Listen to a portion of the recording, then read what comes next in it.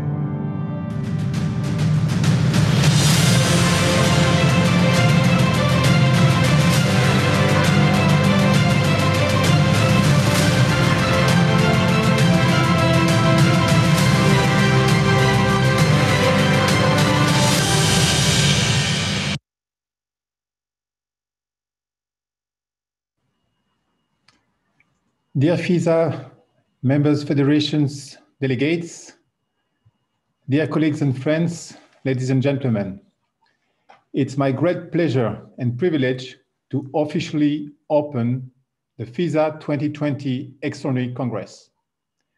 It's certainly one of the few key moments in the life of our organization. Indeed, we have once every 4 years the formal and unique opportunity to adapt, to amend, to change, to enrich and improve our statutes and the rules of racing. This is usual and even necessary in every organization.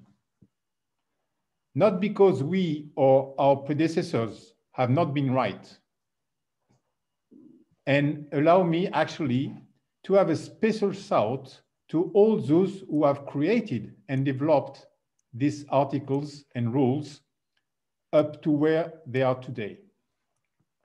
So not because they are not right, but simply because our environment is moving, rather more quickly than slowly, in fact, and it is therefore essential that we have this flexibility from time to time to adapt to this changing environment. A very warm welcome to you all, the delegates of FISA's member federations. Thank you for joining. You are taking part to a very important moment of our organization, not that frequent moment. And thank you for all your hard work for our sport, especially during this very difficult period of time.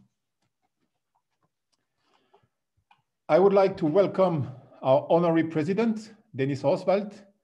As you all know, he is certainly among the few very best specialists in sport organization regulation, and it's a real privilege to benefit from his high expertise in Swiss law as well.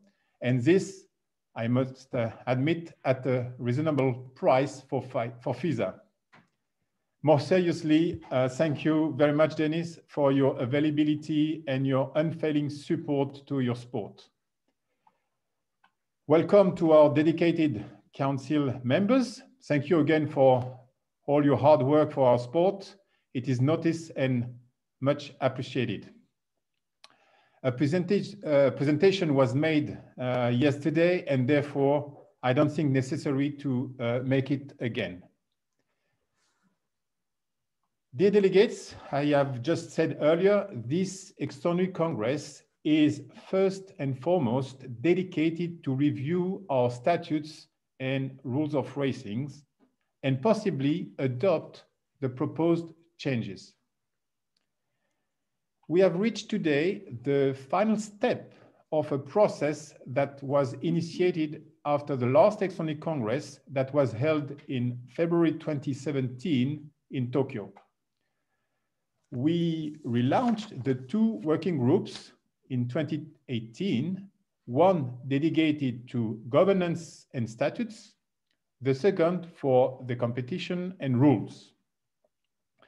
I must say that it has been a quite intense journey with an immense work.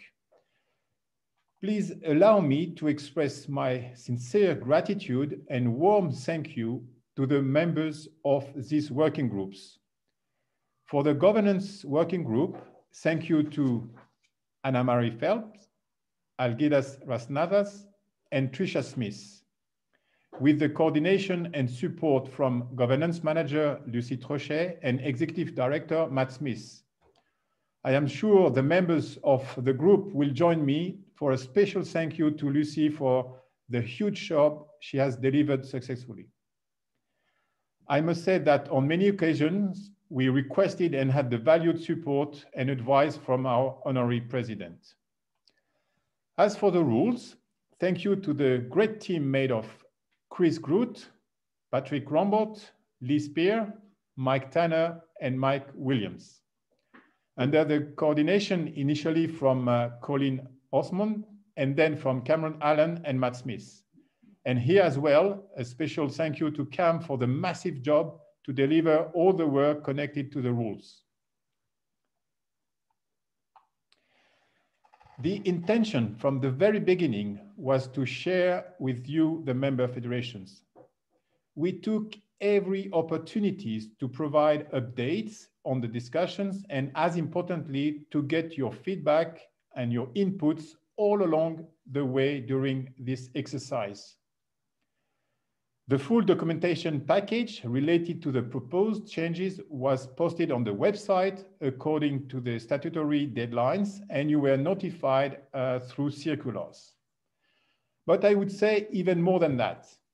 In this particular context, in these adverse circumstances of the health crisis and the pandemic, the executive committee decided to maintain the initial dates for this Congress and to hold it virtually by video conference. Also, the new technology and this webinar software do allow to stage such a meeting. This is, I must say, not ideal and the best conditions for expression, for discussion, and for the debate. We are conscious that more than ever, in this context, the preparation and the anticipation are crucial. In that respect, we have developed a series of video presentations and held virtual member federations consultation meetings on both the statutes and the rules to collect your comments or suggestions. Thank you to all of those who have participated in these sessions. I hope that you have found these materials and the approach useful, and that it has helped you to understand and to build your positioning. This does not mean that we will not have discussion today. You have the full opportunity to contribute. At the same time, there will be no surprises, and we have given all opportunities to express views and contribute in the preparation phase. We expect to avoid long controversial debate on the proposed changes. We have scheduled 2 3-hour sessions. We think that going beyond 3 hours for a virtual meeting is not ideal, indeed. We aim at covering all discussions and presentation at the session today, or at least most of it, on the review of the statutes, the rules of racing, and the respective associated appendices.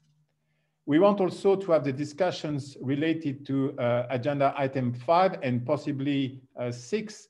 Those points are related to additional subjects, notably on the consequence of the COVID-19 pandemic and the postponement of the Tokyo Olympic and Paralympic Games, and equally the FISA's proposal to the IOC for the Paris 2024 rowing program.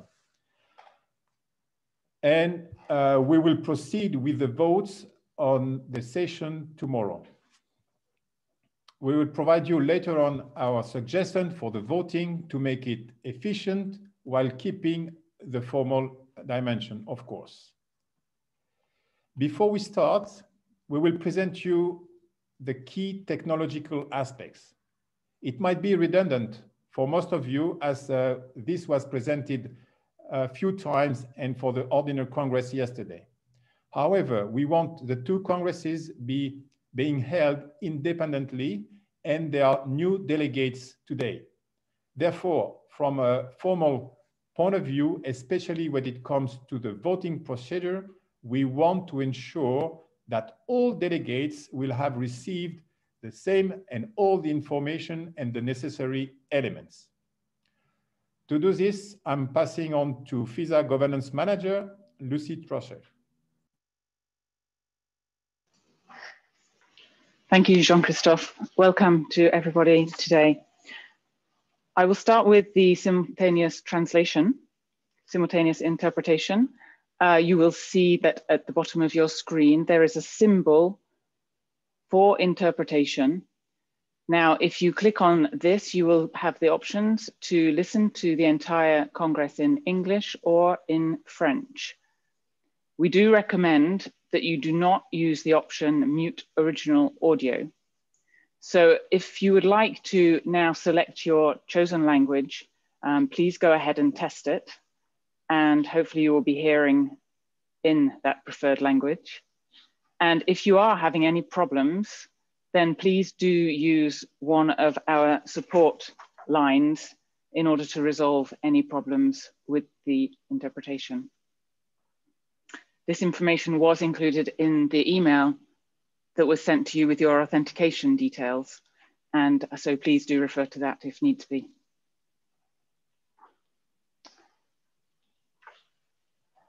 So if you are seeing this slide here, and obviously you're listening to us now, it means that you've successfully logged in and hopefully haven't had too many problems. I'm going to remind people that they do need to keep a strong internet connection. Preferably you've got a cabled internet connection and you're connected using a computer with the Chrome browser for best performance. Ideally, you're not using a telephone or a tablet.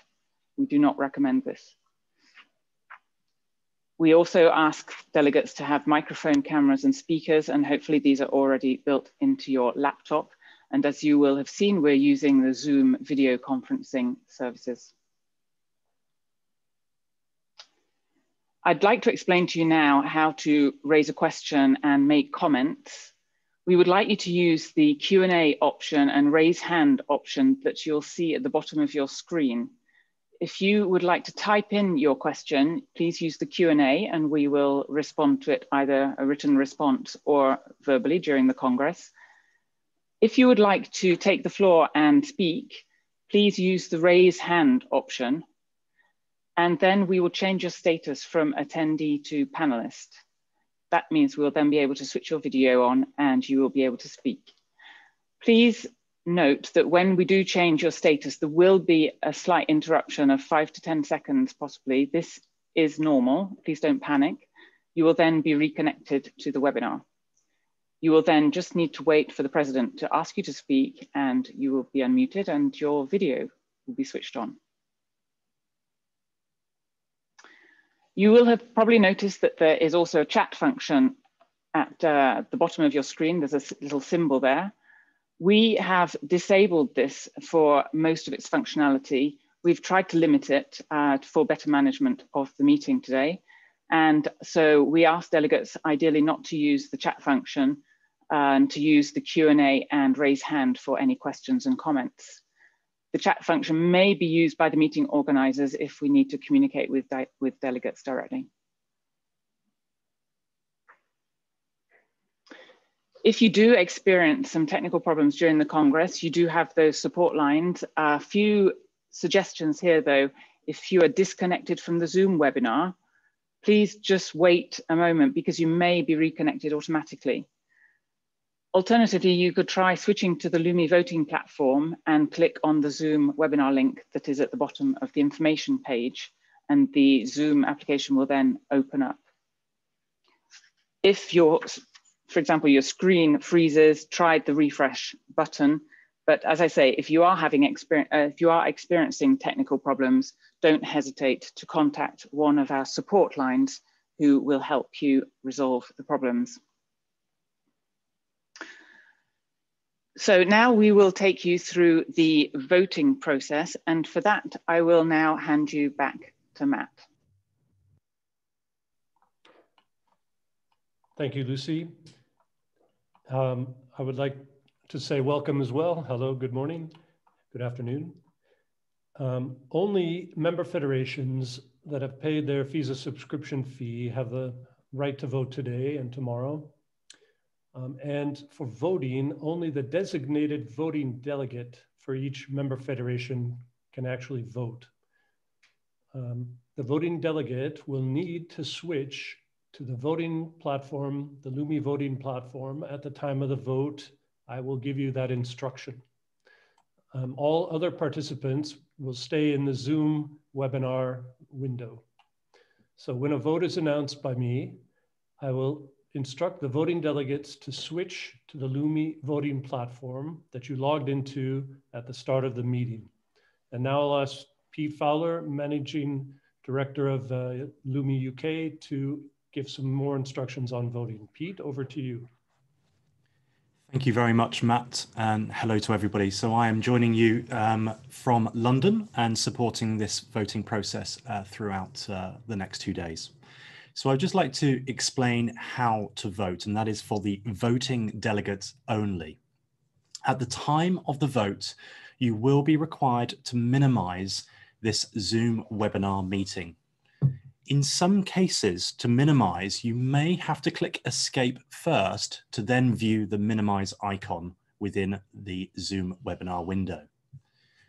The reason for requiring to minimize is that all voting will take place in the Lumi voting platform. That is the platform that you logged into this morning, where you then clicked on a link for Zoom webinar. At the time of the vote, we will automatically push the poll to you. That will take over the state of the Lumi voting platform. Here, it will state that the poll is open. It will state the motion text and the voting options possible to you. To vote, you simply select your desired choice. It will become highlighted in blue. Importantly, a vote received message will also appear just above the voting options. You are free to change your vote if required. To do so, you simply click on another choice. Again, that will become highlighted and the vote received message will reflect that. You can change your mind as much as you wish whilst the poll remains open. The vote that is cast will be the last click that you make and the last vote received message that you see. Matt will state when the poll is about to be closed. Once the poll is closed, the voting platform will return to that logo state, and you are then free to go back to Zoom to then see the results and of course continue watching the proceedings of the meeting. Thank you very much. Thank you, Pete. We will now proceed with a test. So voting delegates, please pay attention. This will be test vote A. Voting delegates, please now switch to the Lumi voting platform to vote on the following motion. Who is the Vice President of FISA? Angela Merkel, Kamala Harris, Tricia Smith, or abstain? Please open the voting. Voting is open.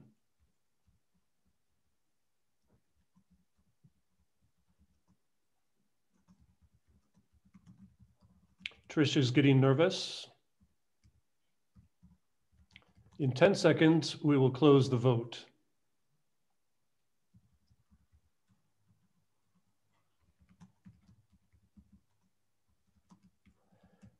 Please close the vote. The vote is closed. The results are, please share the screen, Pete. 135 possible votes, 24 abstentions, 111 valid votes cast. Angela Merkel received 6 votes. Kamala Harris, Joe Biden, received 0. And Tricia Smith, 105 votes. So 94.5% majority, 4 abstains. Tricia, you remain Vice President of FISA. We now will move, Pete, please put back, I have to go back into my screen.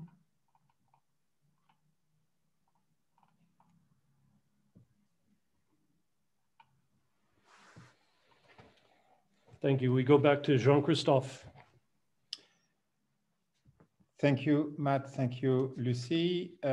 Again, my apologies for the disruption in the translation yesterday. It was my idea to include a bit of French in the Congress. I have good news and bad news. Good news is for those who want to have the English version of my speech, this will be published as soon as possible. So you will have access to the speech very soon on the website. And the bad news is that I won't speak in French today, and you will have to suffer with my English. We appreciate that a 3-hour virtual meeting talking about statutes and rules of racing is quite tiring. And therefore, we envision a short 10 to 15 minutes break at some stage during this session this morning.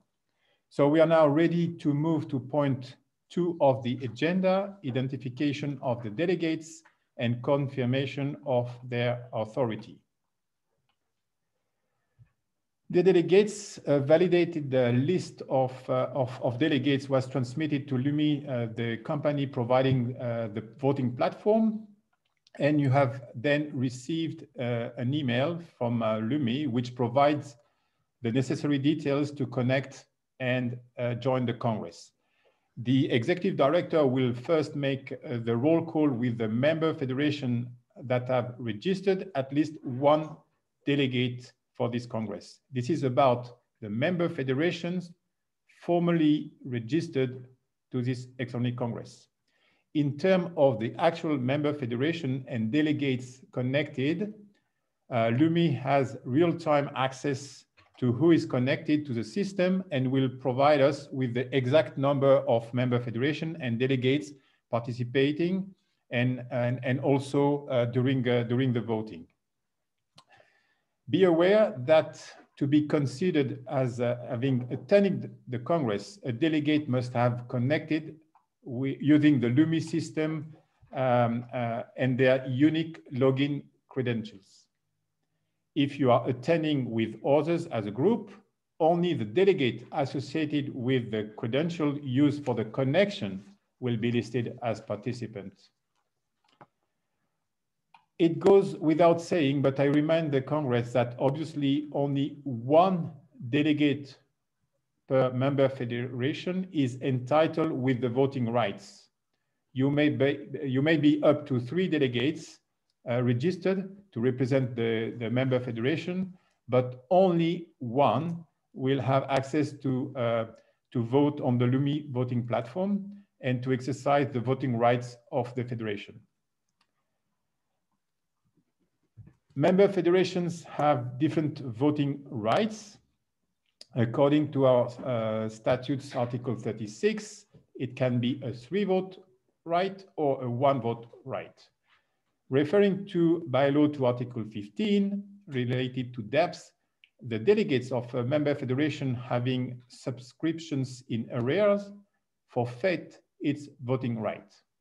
We have therefore some member federations participating in this Congress, but with no voting rights. 2 final comments. Only the identified delegates with voting rights have access to vote on the LUMI voting platform. And finally, be also aware that the voting will continue even if your connection fails or for whatever reason. I think all these details are now clear, and I'm now asking the Executive Director to proceed and present the member federation registered today. Thank you, Jean-Christophe. We will make a virtual roll call without responses. We will give you now the federations participating who have registered to participate in this call. And at the end, we will give you feedback on who is actually connected at this time. You will also see on the slides the allocation of voting rights. You will see some federations with 3, some with 1, and some with 0. So we will start now with the roll call of those that registered to participate in this Congress.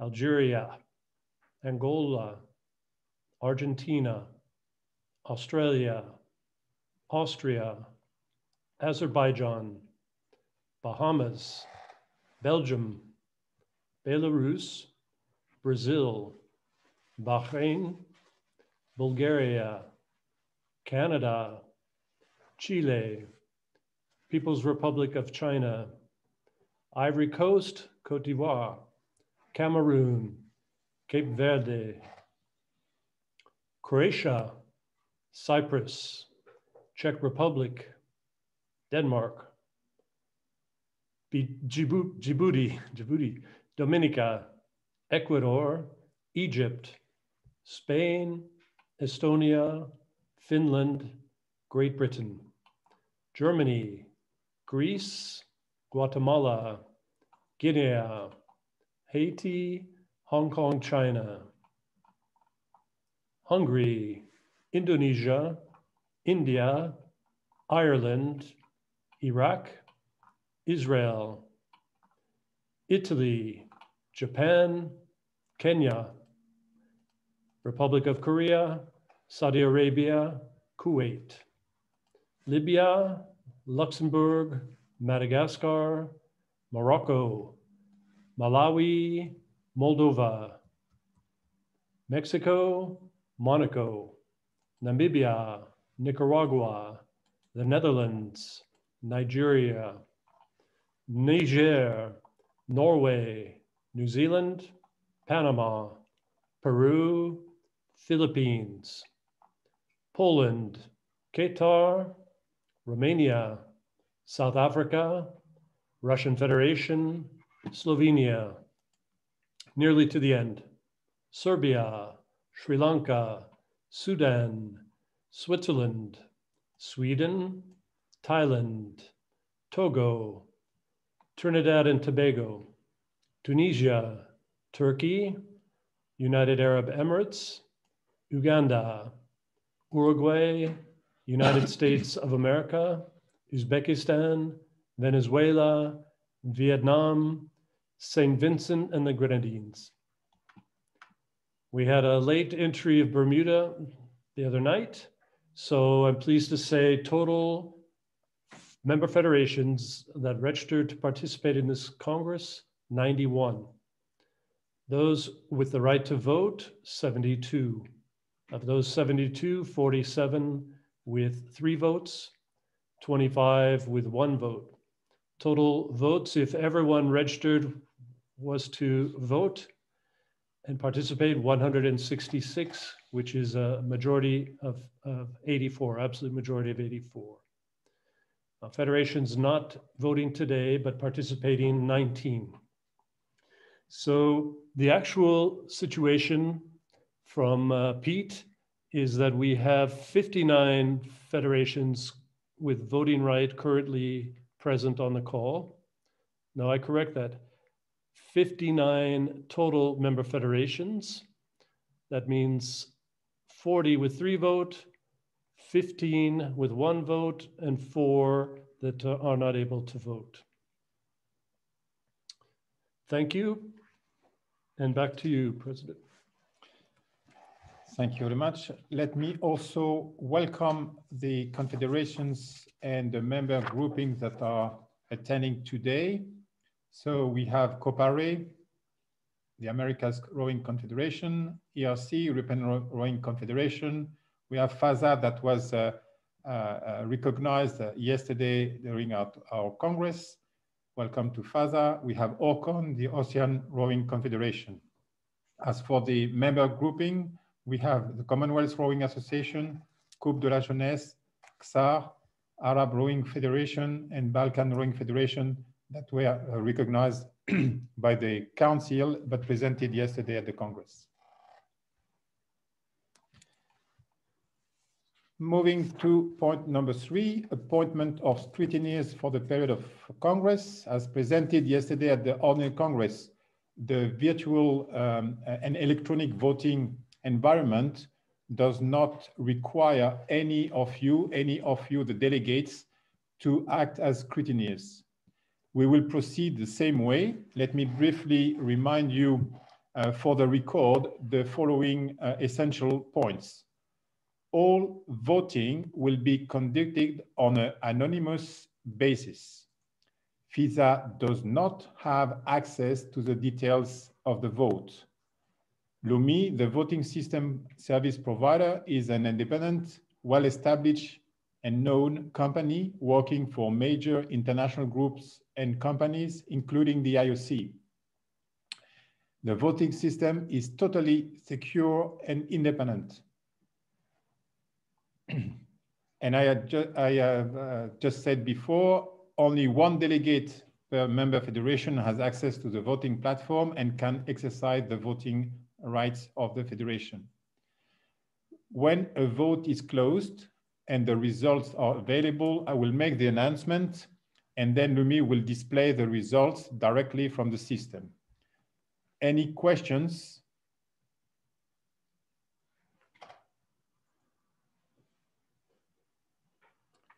This is not the case. Moving now to point number 4, namely specific proposals from the member federations, the council, or the executive committee. We have now reached actually what I would call the core of the Extraordinary Congress. Before we start, let me give you some general principles on this exercise and explain how we will proceed. As I already said, thanks to the consultation process and the recent presentations, there are no surprises. And thus, I expect you to be ready with your interventions. Due to the virtual environment, it will require some discipline and rigor in the way we proceed and in our speaking.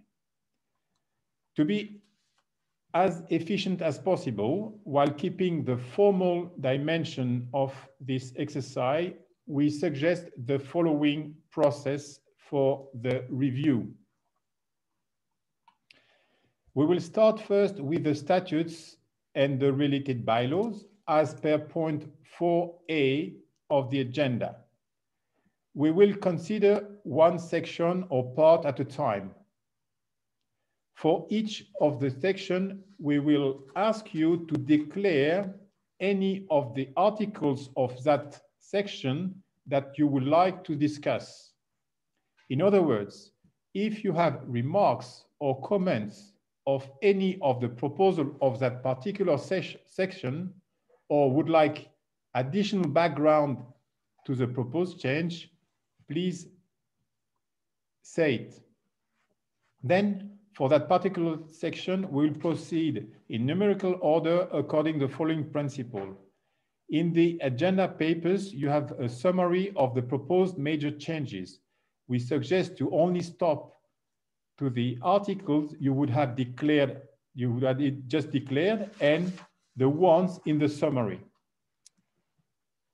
In other words, if there is no change or simply a wording clarification with no change in substance, we won't stop. When we will reach the article that you have asked to discuss or an article listed in the summary, we will then take more time for explanation and discussion. We will proceed in the same way for the 9 appendices related to the statutes as per agenda point 4B, the rules of racing as per agenda item 4C, and finally, the 16 appendices as per agenda item 4D. I hope that is clear for everyone. Do we have any question or comment at this stage related to this process? Any objections to this suggestion to how to proceed?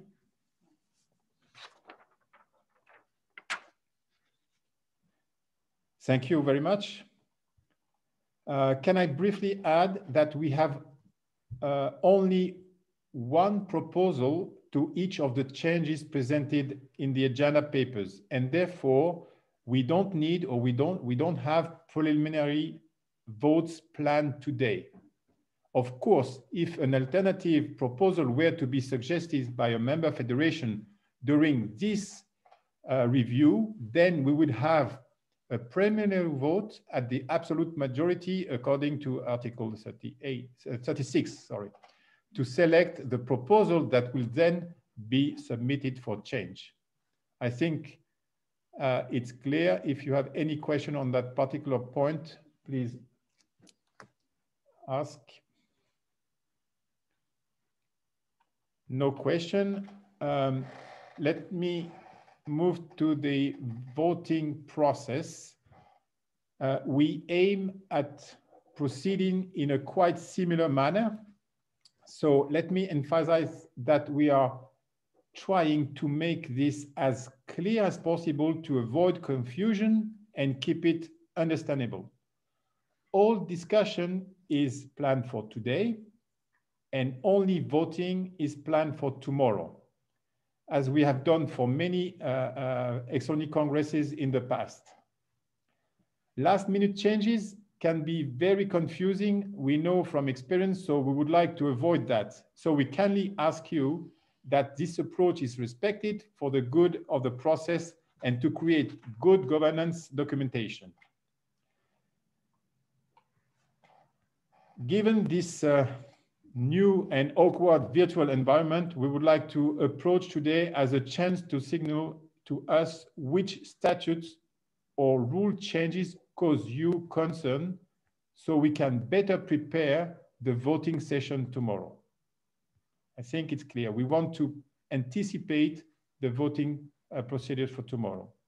So after each review today, the statutes, then the appendices, the rule of racing, and then the appendices for the rule of racing, we propose that you indicate, that you declare to us which articles or rules on which you would like to have an individual votes. So after each of this session, at the end of this morning, at the end of this session today, the first session of the Extraordinary Congress, we will prepare the voting schedule with the individual votes requested. Again, our attention is really to avoid an unnecessarily long list of electronic votes and to be as efficient as possible, again, while keeping the formal dimension. We will send out the voting schedule by the end of today, so you can prepare yourself for tomorrow. Again, I hope this makes sense and that it's clear for everyone. And if there is any objections to this process or suggestions or comments, please do so.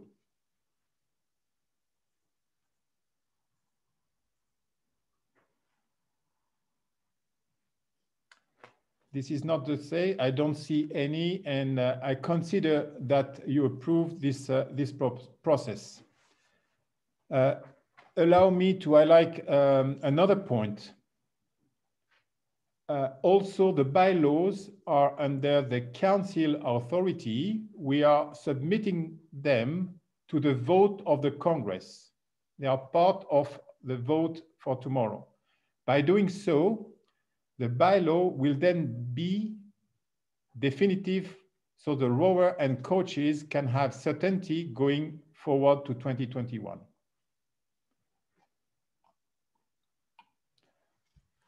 These were the points I wanted to mention before we start, and I think we have now reached the review. And I will give the floor to the Executive Director to conduct this exercise. Thank you, Jean-Christophe. So this is the first session, which is agenda item 4A. We will review the statutes referring to the 3-column document found on the website. During this review,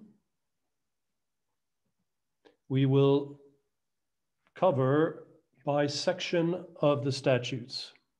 They're called Part 1, Part 2, Part 3, etc. I would like to highlight one thing in particular, is that on Article 54, where we propose a transition to a different commission from the Women's Rowing Cross Commission. We have made some research since we issued this, and we found the United Nations and the IOC refer to this subject as gender equality, diversity, and inclusion.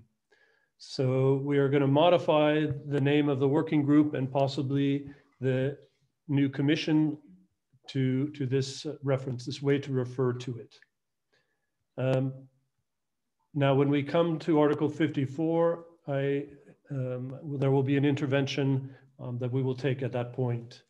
So we will proceed to start our review.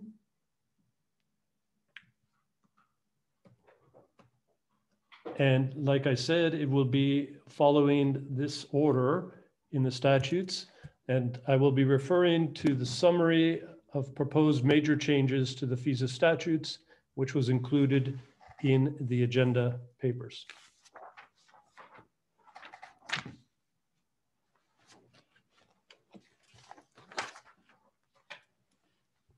I will now change to the 3-column document. One moment.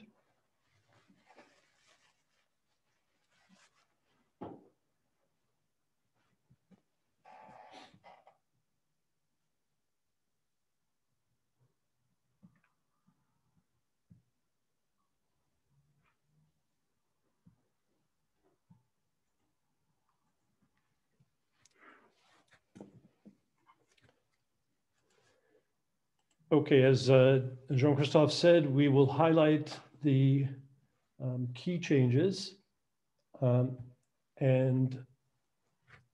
but cover section by section. We ask you to stop us, let us know you would like to discuss an article.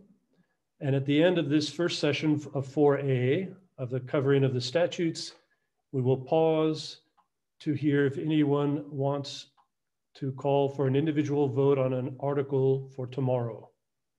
So the process now is to stop us, let us know that you would like to discuss any particular article when we go part by part. The first part is the general provisions, which has been adjusted to include the principles that we previously had in the section just before we started the statutes, the articles. So this text is coming from the Declaration of Principles. The change that you see at the top of the screen is the proposal to move to World Rowing from FISA as the unique name of our organization. You heard this on our video presentation, and you have seen the discussion papers on this. So this is included in Article 1. The FISA emblem will stay, we will keep it. Those of us, me personally, 35 years working for being involved with FISA, it's hard to lose it, but looking forward, for all the reasons you've seen in our documentation, we propose to move to World Rowing. Now, the Declaration of Principles have been moved into Article 2. And in the Declaration of Principles, we've emphasized a few additional things, promoting diversity and gender equality. And we issued a document which sought to explain more fully the background to these changes. So I'm going through the principles, and you can see the slight changes that have been made to provide clarity. Now I'm moving to Article 3, objectives, which was previously in the articles, but we've reordered a bit and reworded a bit, not to lose the meaning that we had. Okay, we've noted a wish to vote on Articles 1, 23, and 40. We will note that at the end of this session. Thank you, Stefan. So objectives, no substantial change in objectives. Then we move to the next section, membership. And you will note that we have reordered, provided more clarity, and emphasized safeguarding and safety.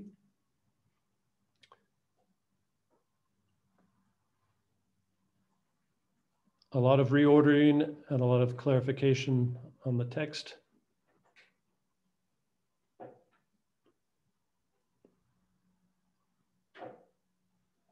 The rights of member federations, the obligations.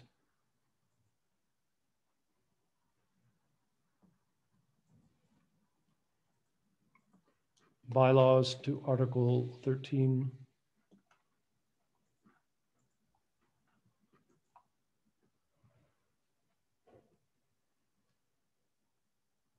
Now unless you want to discuss anything, I'll move to Part 3, governance. And old Article 23.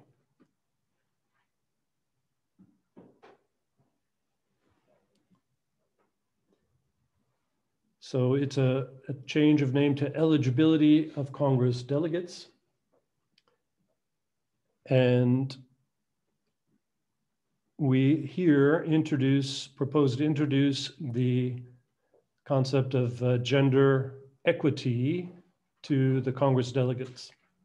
And I have a raised hand. Can we listen now to a question from Dag Danskak? One moment, Dag, we are connecting you to be able to speak.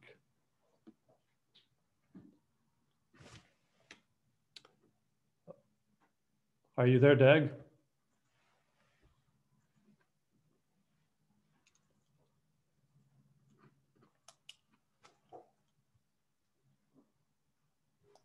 So now I'm here. Yes, go ahead. It's not a question, it's more a comment to this gender equality on the delegates. We are not in favor, we do not support this proposal. Yesterday we've heard that FISA is a federation which is very good in gender equality in all functions, in all for all the people who are working with. If this proposal would have a majority, we will have a smaller assembly. We see what happens today, and you see the number of delegates in this kind of Congress when we have to only one person for voting, and you will have much more observers or whatever, and it doesn't help us in the world to be a more gender equality World Rowing Federation, but it brings a lot of difficulties to the federations. And so I think it's not necessary, and we hope that a lot of people, a lot of federations will vote against this. And of course, I will ask to make a separate vote tomorrow for this article. Thank you. Okay, your comment, I'm not sure it's understood correctly. You said that it would limit delegations. No, you still have up to 3 delegates, but that if you have 2 or 3, both genders have to be represented. Yeah, that's not what you explained, and you talked about limiting participation. Yeah, you will only send one because it's more easier, and so you will have smaller delegations. If you are in trouble to get this gender situation, and a lot of federations will be in trouble to have more than to have gender equality in the delegations, so they will only send one, and this will limit the number of participations of delegates because the federations cannot do anything. It's not a question of the rule; it's a question of life, how it works. Okay, thank you, Doug. I think we have another hand. Henning Nielsen, please. One. Is he in? Go ahead, Henning. Henning, can you hear me? Yes, we hear you. Okay, thank you very much for putting this proposal into the agenda list. And I have to admit that from Danish perspective, we do not agree with the German perspective in the world I am living in. And as a Danish citizens, I think we need to promote gender equality. And also in the rowing world, I think it is very important that we make rules so that federations promote women to positions in the federation or in the political leadership of federations. So I think that this proposal from FISA or World Rowing, as it is from tomorrow, I think that is a step forward. And as a voting right holder, we in Denmark strongly support this, and we do hope that a lot of rowing federations will support it as well. Okay, thank you. The first speaker was Dag Dangstok of Germany. The second speaker was Henning B. Nielsen of Denmark. And now we have a comment from Carol Purser of Canada. Go ahead, Carol.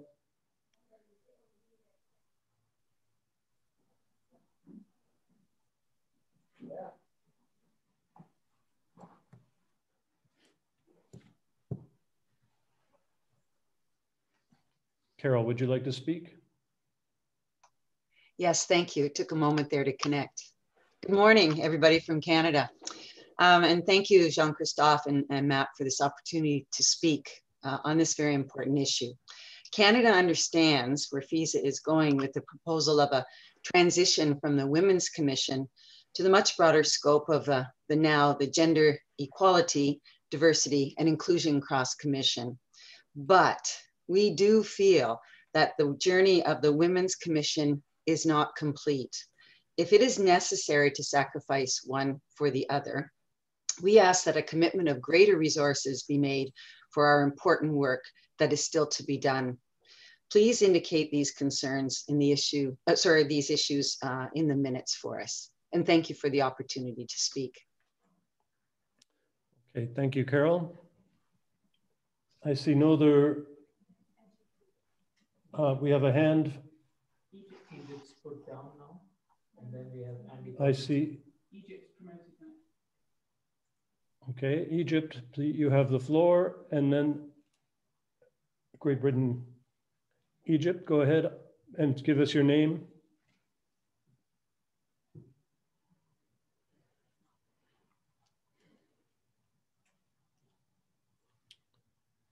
Let's try again, Egypt. You have the floor. Hello, can you hear me now? Yes. Okay, thank you. I'm Amr El Nouri from Egypt. Thank you, Jean-Christophe and Matt, for giving me the opportunity. We agree about this having the gender equality in the member federation for the delegates. However, I would suggest to add the sentence if one of the other gender apologized or expressed that they will not be able to attend.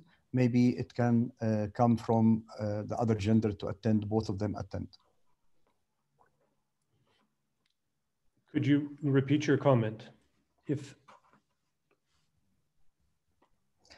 one of the gender, either women or men, apologized or expressed their desire that they cannot actually attend, then the other gender can both attend from the same gender. But I would actually promote the equality in attendance. Yes. Thank you. Okay, we take note of that. I think that could be a bylaw actually that we have to work on if we agree. But I would leave that with the council, please, and we'll meet tonight and come back to you tomorrow morning with an answer on that. Thank you. Next is Andy Parkinson of Great Britain. Are you in? Thanks, Matt. Yeah, if you can hear me. Yes. Look, Great Britain is fully supportive of the motion that you're putting forward and supports the comments made by Denmark and also Canada. We've got gender equity on the field of play, and we as sports administrators need to make our own commitment to make sure we're doing everything we can to encourage women into senior roles. Thank you for the comment. I think we've heard both sides of the arguments now, and we will move on, but thank you very much for those contributions, everyone. Now we will move to, okay, let's bring in Stefan Traxler of Switzerland.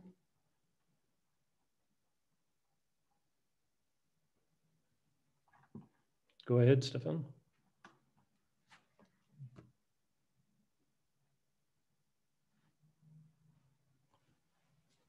Stefan, are you there?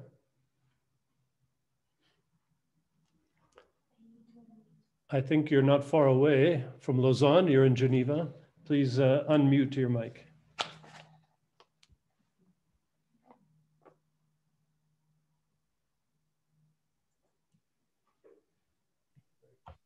You can. Is it better? Yes. Thank you, Matt. Thank you, Jean-Christophe. The Swiss Rowing Federation fully agreed that there should be equality, gender equality, but we are wondering that the way to impose strict rules is the best way. We have, as said yesterday, there have been an improvement without strict rules, and I think we should continue on that track without imposing strict rules as it is proposed in the modification of the statutes. Okay. So we are in line with the German Federation. Okay, thank you for the comment. I think we'll close comments now on this subject and keep moving. Thank you, everyone. It will be an interesting vote tomorrow. Quotas or no. Okay, now we'll move to the next article, which we believe might require discussion. That is Old 33.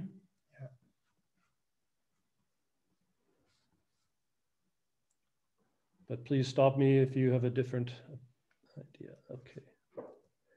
So this is the proposal to differentiate between an extraordinary Congress for an extraordinary reason, let's say, and the annual rules changing Congress. And we're calling that, or giving it the name Quadrennial Congress, and creating specification for this Congress so that it's not confused with an extraordinary Congress, which would be called for obviously an extraordinary reason.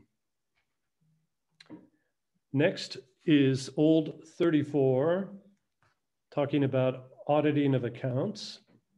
And here we are proposing that the Congress actually approves the auditors based on a recommendation from the executive committee. And secondarily here, we have a bylaw,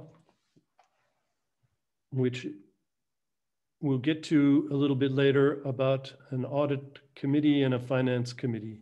But the key point here is that Congress will be asked under this to be the voting authority on the appointment of the public accounting.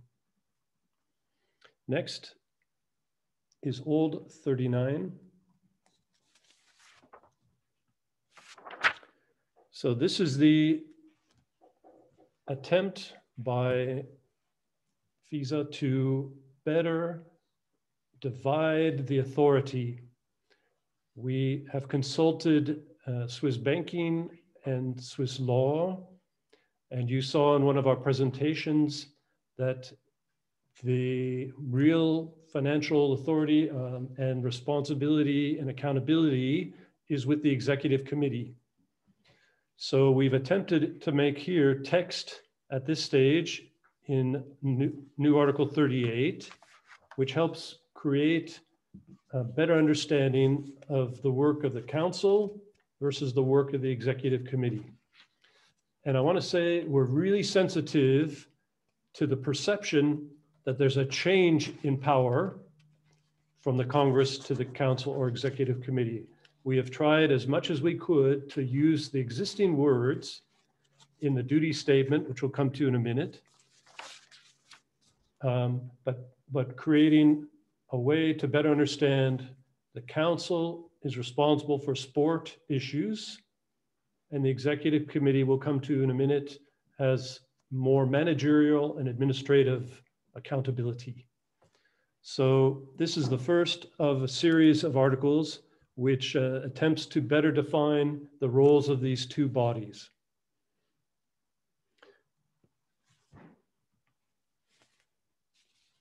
Then we come to 40, Old 40, and the first reference here is to the Athletes Commission.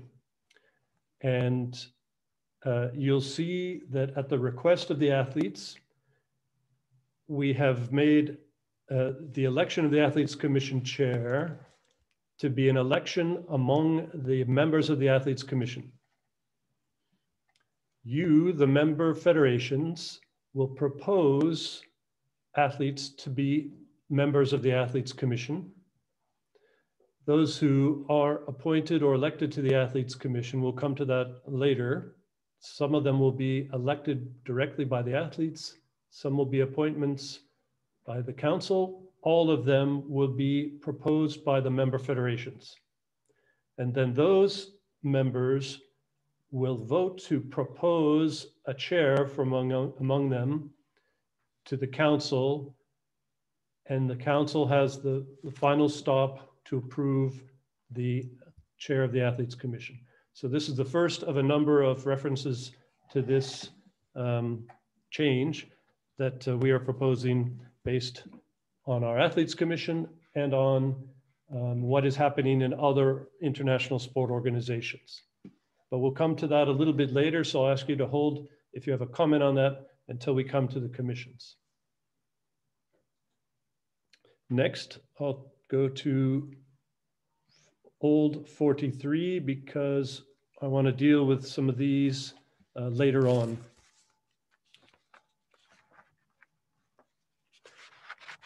Okay, old 43 is the eligibility of council members. And we have taken this wording, the first group of wordings here from the existing wording. We've added this point 2 to add some clarity to about the importance of the chairs, particularly the chairs of the specialist commissions, running their specialist commissions, that they need to have the skills and expertise relevant to those positions. This is the technical sport element that we don't want to underestimate. So continuing, we have a hand. Okay, Dag again, Dag Danzlock of Germany. You may make your comment.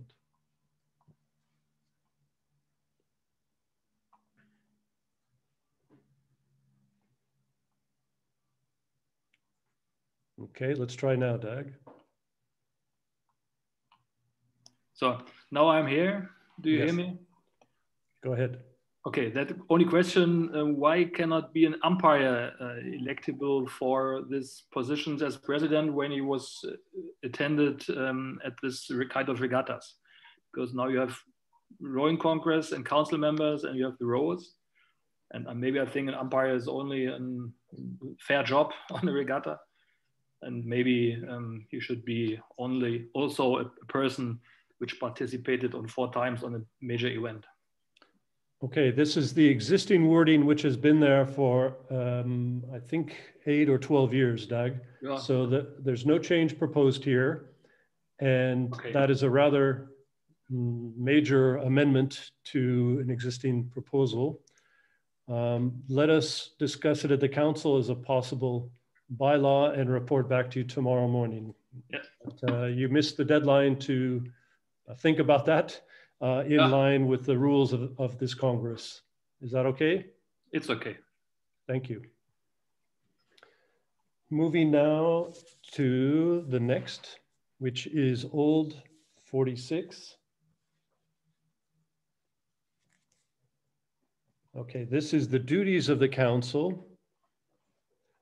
And we have reordered it, and we've attempted, like I said previously, to use the existing wording, but move it around to make it easier to read and to better explain the differentiation between the council and the executive committee. So please read it with that sense. And we really are sensitive to the thought that we are taking more power. We're trying to define better the powers that exist, the accountability and responsibility that exists currently, so it's easier for everyone to understand. And actually been working this way for the last couple of years with the council and the executive committee, and it's helped us understand our roles and responsibilities better. Continuing now to the bylaw for new 45, let's see.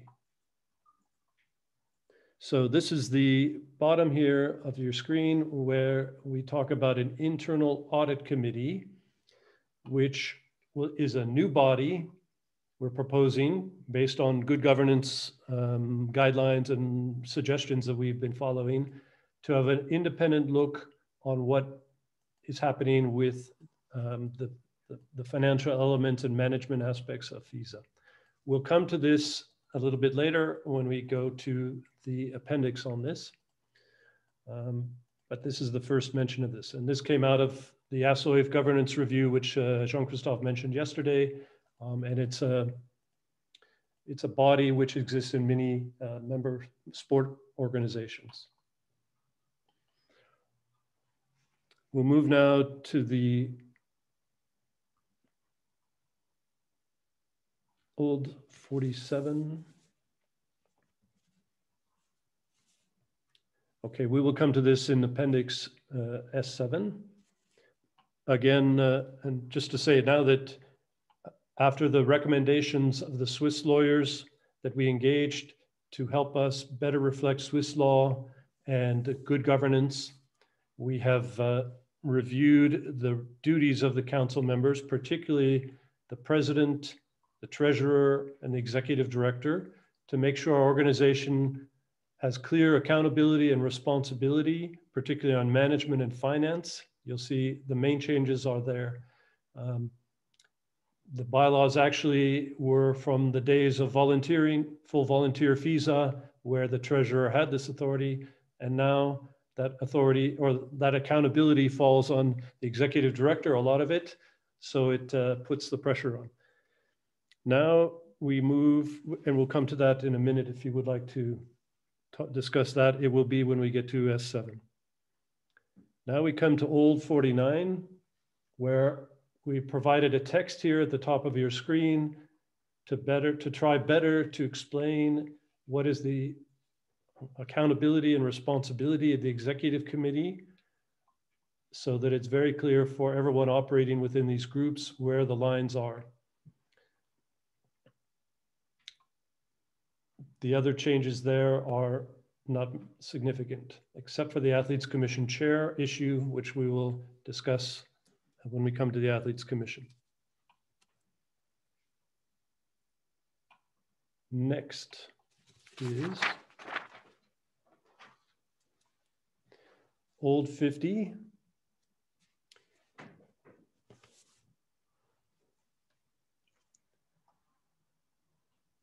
We have introduced the concept here of who is eligible for the executive committee. And we're proposing to expand it to basically all other council members. And the other issue here, the second paragraph there, is when we come to the election of the person on the executive committee, so all of these people in the first paragraph there will stand individually in front of the Congress for election. So you will vote on who is on your executive committee, but from among a wider list of individuals. But they should have been in their position on the council for at least a year, or at least since January 1st of the year of the election. So it can't be someone who just comes into the council before we reach this on the agenda of the Congress. It's someone who's been in the position for at least since January 1st, okay? So all of the remaining members of the council are eligible to stand in front of the Congress for election to the executive committee under this proposal, and only those that have been in their position since January 1st of the year.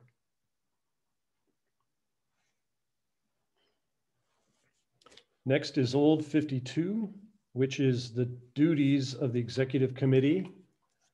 And again, this is our attempt to better position for understanding of the accountability and responsibility of the executive committee. You see management, governance,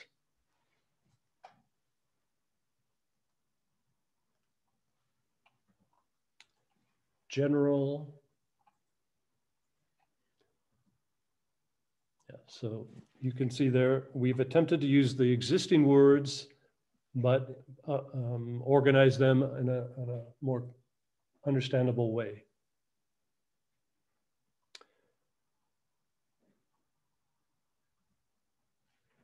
And at the top of your page here, you see the reference to the Finance Committee.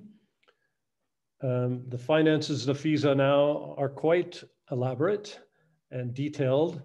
So we called it the Finance Subcommittee previously. Now it's going to be organized among members of the Executive Committee who will have dedicated meetings to review the finance and the finance situation, but the full accountability and responsibility for finance still stands with the executive committee. So they will prepare everything for the executive committee to make decisions on finance. And we'll come to this in Appendix S8. We'll move now to 55, the commissions. So we're proposing that the listing of commissions moves to the bylaw to create more flexibility, because times are moving so quickly these days. In the middle here, you see the reference to the Athletes Commission, and we'll come to that in a moment. Okay, we have a comment from Terry Dillon of Canada asking if the executive director will become chief executive officer. We have not planned this for this Congress. We propose to stay with Executive Director Terry. And we're too late to have that change made. Continuing now, the next change is the listing of the commissions. Let's start in on that now. You can see at the bottom of your screen the proposal to create 2 new discipline commissions, one for coastal rowing and one for indoor rowing. In the appendix, which is explaining the commissions, you will see the duty statements of all of these 3 commissions. And just to say it again, that we propose to keep the competitive commission, to keep their name, competitive rowing. We consider rowing to be the name of the discipline of classic rowing, and we modify that name to be coastal rowing or indoor rowing. And you will see in the appendix where the duty statement of the commissions are that who composes these commissions. We will put out to you a process for you to propose members of these new commissions, and the council will make the selection. You will elect the chairs of these commissions at the appropriate time, which is covered in another section. So this is the first part of this article, new 54. We have a question from Henning Nielsen of Denmark, asking if the chairs of the commissions will have the right to introduce co-opted members. It's not envisioned. Co-opted members, in my understanding, would be full voting, participating voting members, and that's not the case.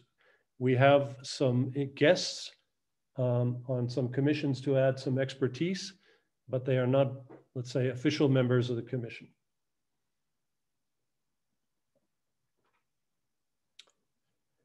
I'll move to the rest of this proposal. We have a coaching development cross commission so that the disciplines don't become silos in knowledge and expertise, and we will create a commission, but it will include members of the 3 disciplines and chaired by the chair of the Competitive Rowing Commission. This is our approach to make sure we keep our coaching education program fully integrated in the organization.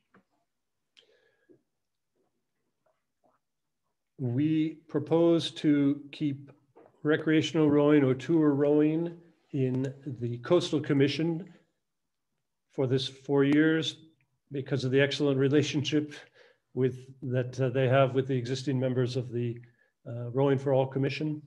So the Rowing for All Commission would be replaced by the 2 discipline commissions, coastal and indoor. There would not be a new chair of the Coaching Development Cross Commission. It would be the chair of the Competitive Rowing Commission. So we're not expanding the size of the council. And we will talk about the Women's Commission transition in a moment. We also proposed that the Event Promotion Commission becomes a working group, which will meet separately from the commissions. Okay.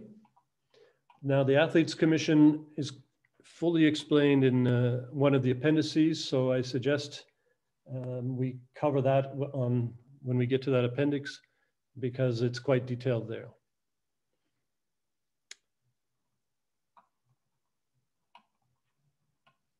Moving now to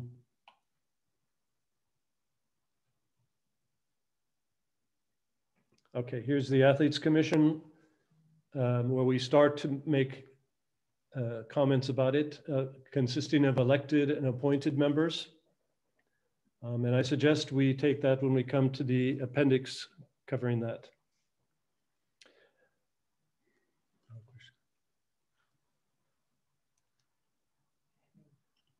Okay, Henning Nielsen has a question. Recreational rowing is big in several NFs. How do we, on an international level, ensure this area of rowing is served? The answer, Henning, is we discussed this at the council extensively in Budapest, trying to find the best way to fit it. And basically, we want 4 more years to work on that question. What is the role of FISA in recreational rowing, which is primarily a local or national activity?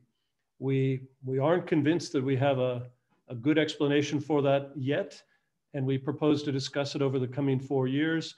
We have flexibility to change that as the commissions are evolving regularly, but we need to make a working group to figure this out and figure out really what is the role of FISA in this area. I hope that's sufficient answer. I'll move now to 58. So old 57, you can see that we have not made any significant changes. Is that right? But we, on 58,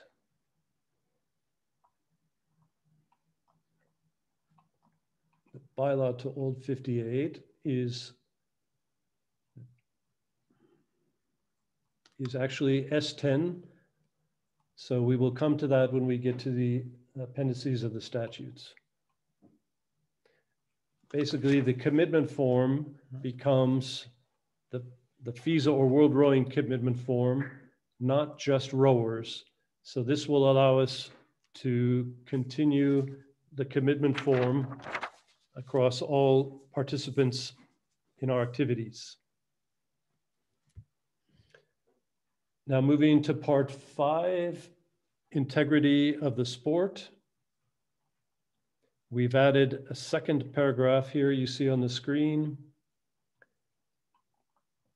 Taking into consideration the overall interests of world rowing and its members, only individuals of high moral character and integrity may be nominated by member federations for elected or appointed positions. So we're counting on you, the member federations, to fully screen and propose possible members of FISA commissions or council to be proper, strong, high moral character members. But the executive committee retains the right, if there's any aberrations, to make a decision, a final determination. With all of the scandals in other international federations, we felt it was appropriate to add some wording in here to try to prevent scandals hitting FISA.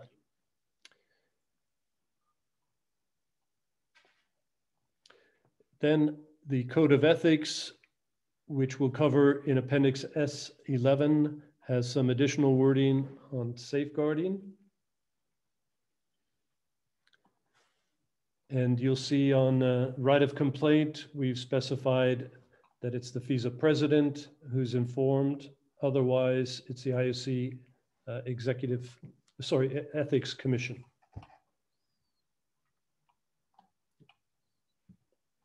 So if it's a member of the executive committee, it goes directly to the IOC Ethics Commission. Here in old 63, we've worked out that this was a mix between the rules of racing and the statutes, and that we needed to create a rule about the judicial bodies empowered with the rules of racing at our competitions, and the judicial bodies empowered in the statutes. So the new wording here, or whatever the eliminations here, are those that apply to the statutes. And you will find when we get to the rules that there are judicial bodies now described in the rules. No major change in meaning except for this clarification.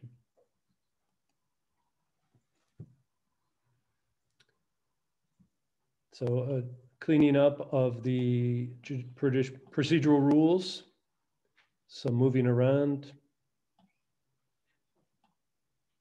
but we think no major change there.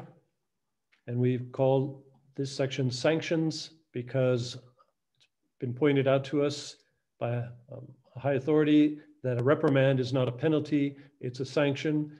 And we've cleaned up this article to list the possible sanctions that you find in the statutes, and the sanctions that apply to rowing and racing are now covered in the rules.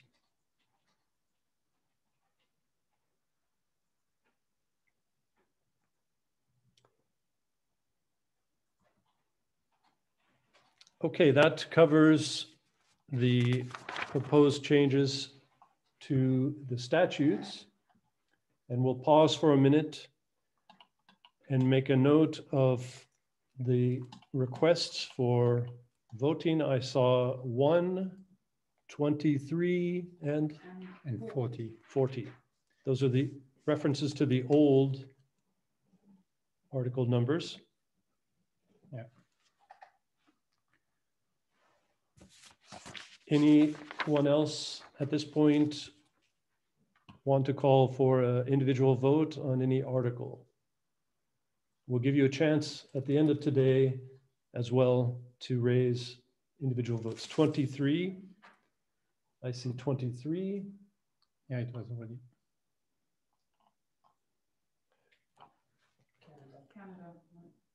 Canada wants a vote on the Athletes Commission amendments. So I'll take that to be actually the appendix. Not only, I would say. Where do we get that? In the executive committee, maybe? Or the council? It has impact on the council, on several articles. So, or could we vote for the appendix before? Might be. So Ian, do you have a particular point where you would like to see that? I'm referring to Ian Bramble of Canada. Can you make a chat on the Q&A, on the question and answer? We can cover it at the council where it's first mentioned.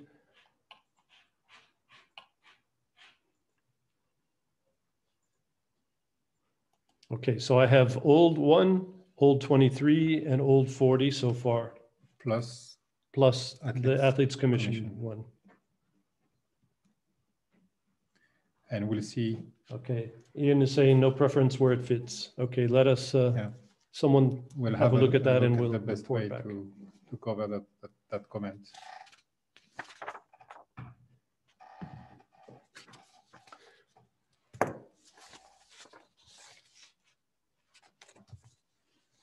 Okay. Moving to appendices. Move now to the appendices to the statutes.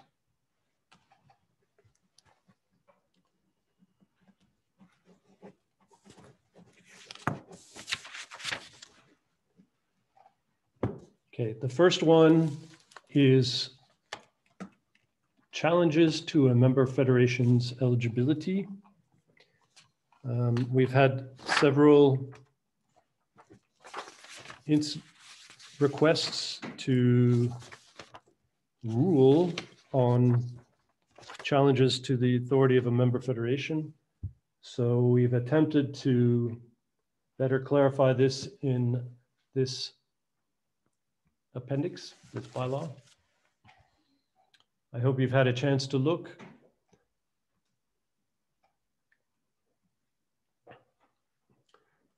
I'll keep moving unless someone has a specific question. Go ahead if you do. We're trying to protect you. Here's Appendix 2, which is claims of external interference in the independence of a member federation. And we attempt to resolve a situation where a government takeover is taking place or something like this.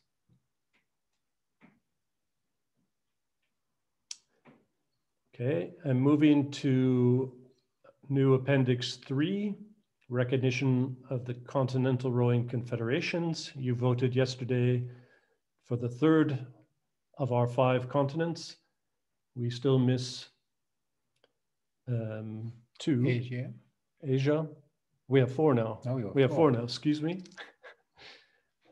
And this is the guidelines, the rules of reference for being recognized as the Continental Rowing Confederation for your continent. And then we have the groupings of member federations. We now have 5 as of yesterday. And these are no significant changes to what was already published. Better wording, shifting around a little bit.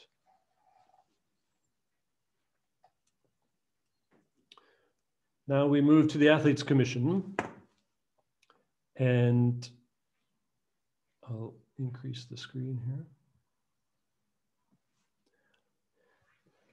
So the proposal here is to have 5 members elected by athletes and 5 members appointed by the council. Help me if I don't get it right. I won't go into a lot of detail because we've had this on a couple of the virtual meetings. And like I said, there will be elections at certain world championships. You can see it in the details here. 5 elected by active athletes, 5 appointed by the council, all 10 nominated by you, the member federations.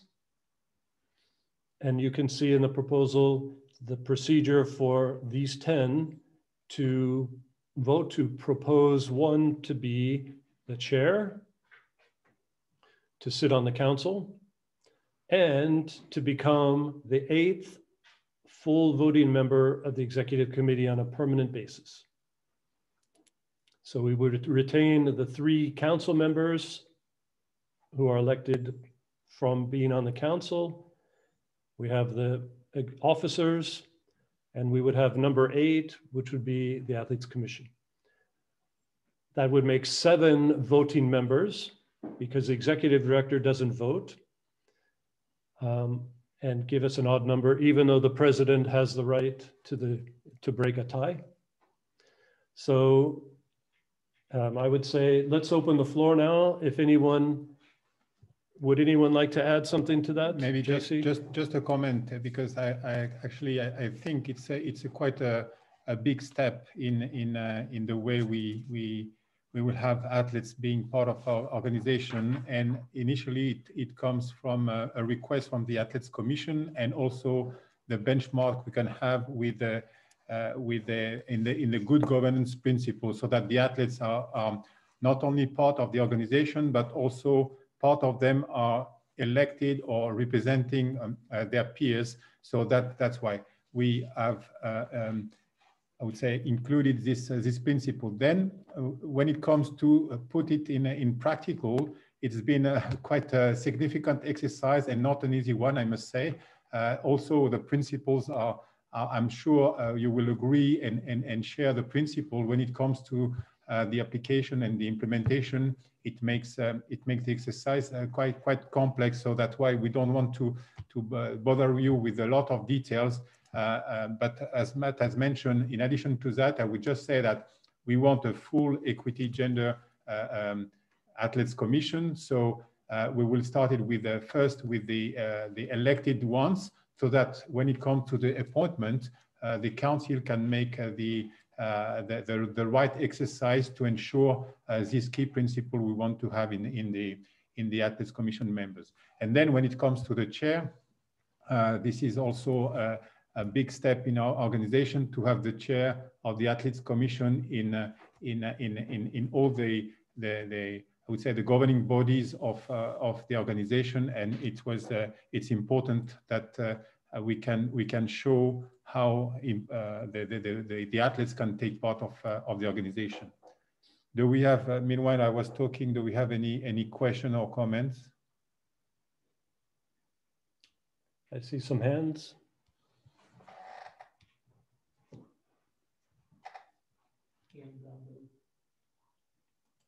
Ian Bramble of Canada. Okay, let's give the floor to Ian. I think it's very early in the morning where you are, Ian, is that right?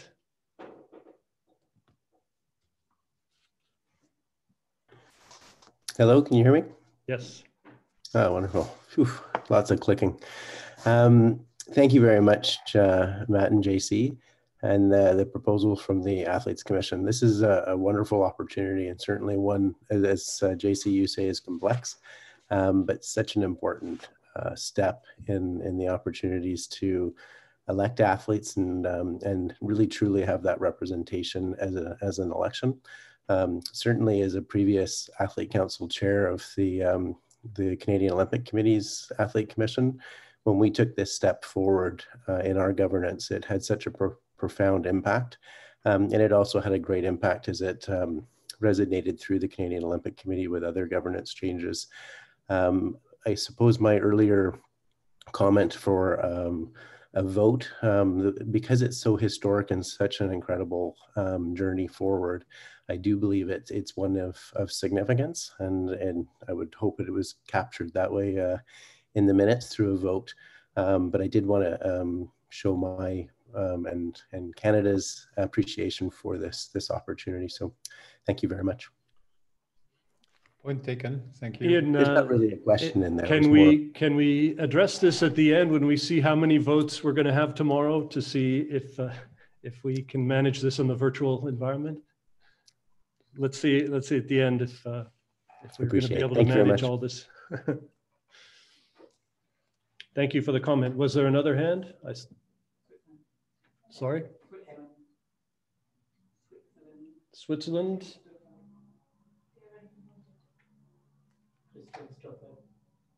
Christian Stoffer, you have the floor.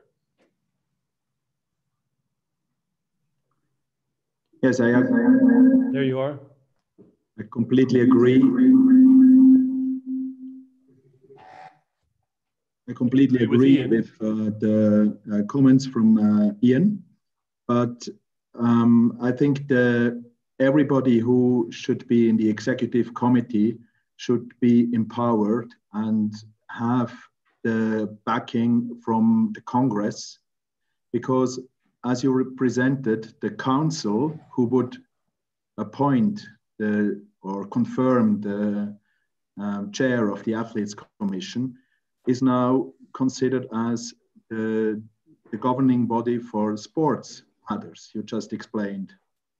And I think the Congress is really the governance authority, and everybody who sits in the executive committee should go through the Congress. I think it's not sufficient that each member of the Athletes Commission was originally nominated by a member federation. And I think it would even strengthen the chair of the Athletes Commission and this really historic approach and the strengthening of the role of all the athletes in our organization if the chair of the Athletes Commission would be elected or confirmed by the Congress and not by the Council. And I therefore would like that there will be a vote about who will be electing the chair of the Athletes Commission to the Executive Committee, please. Thank you, Christian, for this comment and the suggestion. Just to give you a little bit of background of the proposal, and you certainly refer to the way the IOC is electing IOC members. And as you know, the athletes represented in the IOC are elected by their peers and then confirmed by the session. So the IOC members will elect the athletes that will become IOC members. In our case, as you know, we will have part of the athletes who will be elected during the World Championships, 5 of them, and therefore the Athletes Commission chair cannot be elected among the members of the Athletes Commission by the Congress that we held usually at the end of the World Championships. It would mean to convene a specific Congress after, or to wait a full year before the Congress can ratify or elect the Athletes Commission chair. So I do understand your comment. This is a point that we have actually discussed and addressed. The practicality of it is quite difficult, as for the reason I just mentioned.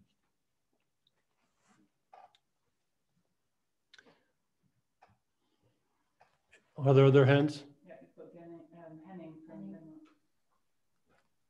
Okay, Henning. Henning from Denmark.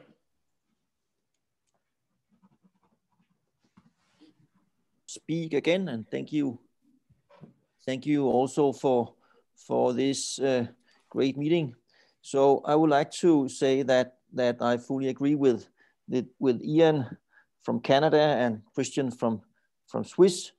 It is very important that we strengthen the role of our athletes, and I think this proposal is step on the way, and whatever we can do to increase the visibility of world rowing among our athletes is very, very important.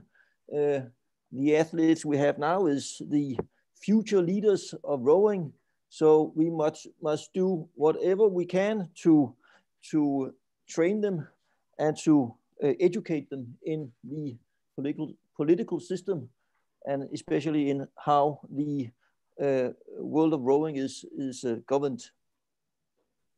So that was it. Thank you. Okay, so Christian, if I understood your question correctly, could you go to Q&A? You were asking that the chair is elected to the council by the Congress or to the executive committee by the Congress. Could you put that on the Q&A? Exactly your proposal. Executive committee.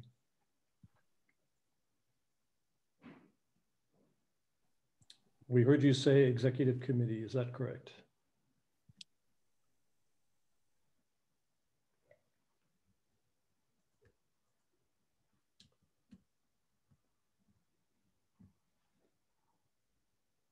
Are you live, Christian? Election of the AC chair to the executive committee through the Congress, okay? All right. So we'll take that as a request for a vote, specific vote tomorrow. We'll find the appropriate place, probably in the executive committee. Yeah, but we will have at the same time to find the practical way for such a suggestion. So I would say also we certainly can agree. I would like also to see how we can implement such a proposal. It would mean at this stage, when we discuss it, that we would delay the participation or the election to the executive committee for basically for a full year until the next Congress. I'm sure you will understand that we cannot convene a specific Congress for only for such a point on the agenda. But let's think again on it, and we will come back with to you with a proposal for this specific aspect. Or can we turn it, Christian, that you have a look at these procedures over the next couple hours and see if you find a way forward that you can suggest to us?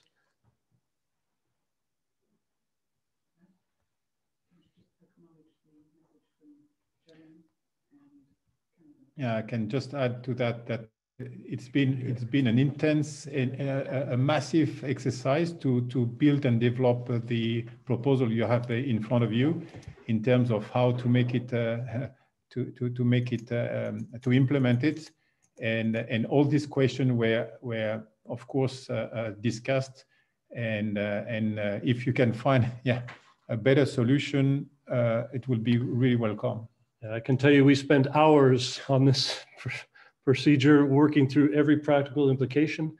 And I don't know if it was mentioned that the athletes of the IOC Athletes Commission elected the chair, and the president of the IOC is the one who validates that election. So the leading sport organization in our...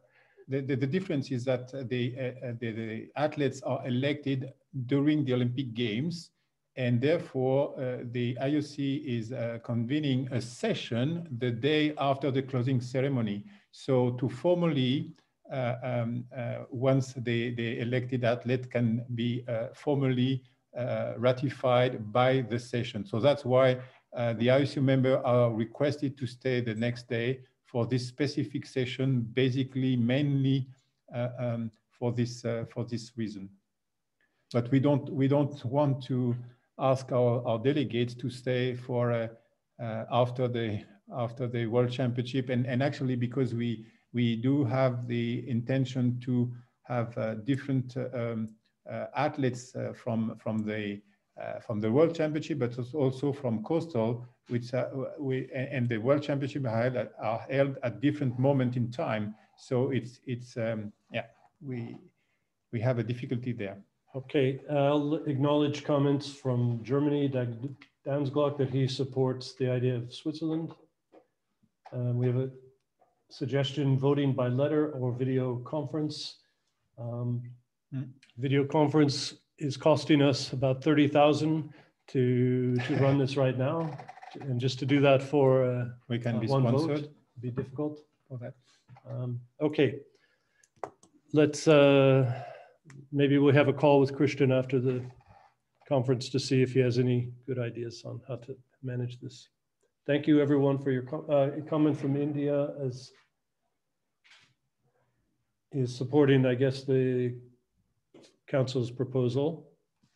So I propose we move on, and then we take a coffee break after we get through these appendices. All right, next is Appendix 6, which is the definition explanation of the Internal Audit Committee. You've had this now before you for a while. This is developed with the recommendation of the Swiss lawyers, the experts in Swiss law and federation structure. So I hope you've had a chance to look at that since it was published. And I point out, one should have a legal background, one should have a finance background. And they're not individuals who currently hold a position, how do we describe it? Who do not hold elected, appointed, or employed positions within World Rowing. Moving to Appendix 7, New 7, which is the duty statement. This is where we have made modifications based on the recommendations of these Swiss lawyers at the Gerard office, who are really experts in Swiss law and federation structures. So we've modified a little bit here. I hope you've had a chance to look. The main modification is the treasurer's duties. We've lightened the load on the treasurer, Gerard Jan, who was a part of this. and focused more accountability and responsibility on the executive director. Thanks very much, everyone. But this is developed by and recommended by these experts as conforming with Swiss law, Swiss banking law, accounting law, and recommended by Pricewaterhouse. I'll move down.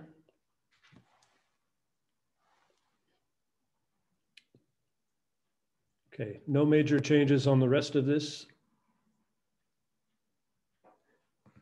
We move now to Appendix 8, which is the Finance Committee.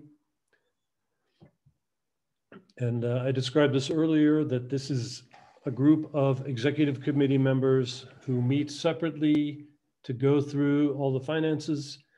We've had several meetings to develop next year's budget, as you can imagine, which you saw yesterday. And thank you very much to Gerd-Jan and JC for all your time given to work through all of our challenges on finance. And they report to the executive committee. They have no authority. They present to the executive committee, and it's in conformance with what the Swiss lawyers have advised us. Next is the duties of the commissions and working groups. This first page is no significant change. Then we move to the second page, where we have some clarity and rewording of the competitive commission. Hope you've had a chance to look. No dramatic changes there. The membership is described here of this discipline commission. Then we move to the Coastal Rowing Commission, the new proposed commission. And again, we propose that you will see in the council election article the timing of the election of these two new commission chairs. And in the meantime, we will nominate, the council will appoint someone until the next election, to the next Congress, where this is called for. And we will ask for nominations from member federations for the membership of this commission. We describe their duties and responsibilities. We've added recreational rowing into the Coastal Rowing Commission for the next 4-year period until, as I described earlier, we have a strong explanation of the role of FISA with recreational rowing. Here's the Indoor Rowing Commission. Very similar looking words you'll see here, but really in line with our attempt to diversify and to be more inclusive, coastal, getting islands, getting areas that don't have classic rowing, indoor rowing, capturing this huge population of people that we want to feel part of the rowing family. And this would be the commission which guides this discipline. And here are the membership guidelines for this commission. Next is the Athletes Commission, which we've discussed extensively. So they're acting on behalf of under 19s, under 23s, and elite, senior, but the election takes place at the Senior World Championship for the classic rowing athletes.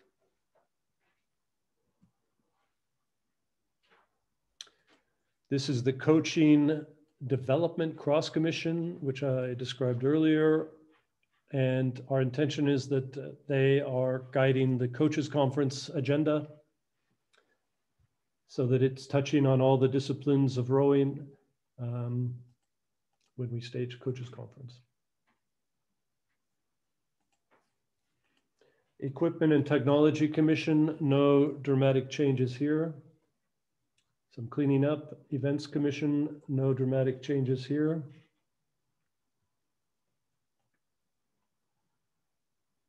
The Events Commission becomes a working group, not having a seat on the council. Masters Commission, no dramatic changes. Para Rowing Commission Congratulations to Paula from the election yesterday. Welcome to the council. Hopefully it will be a physical meeting someday soon so we can congratulate you in person.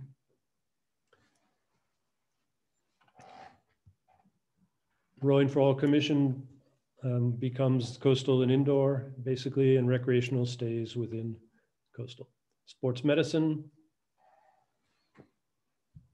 no dramatic changes. Umpiring, some clarifications.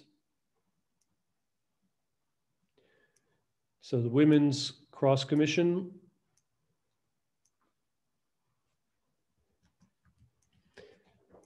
you have seen the explanation in the documents about this change, transition.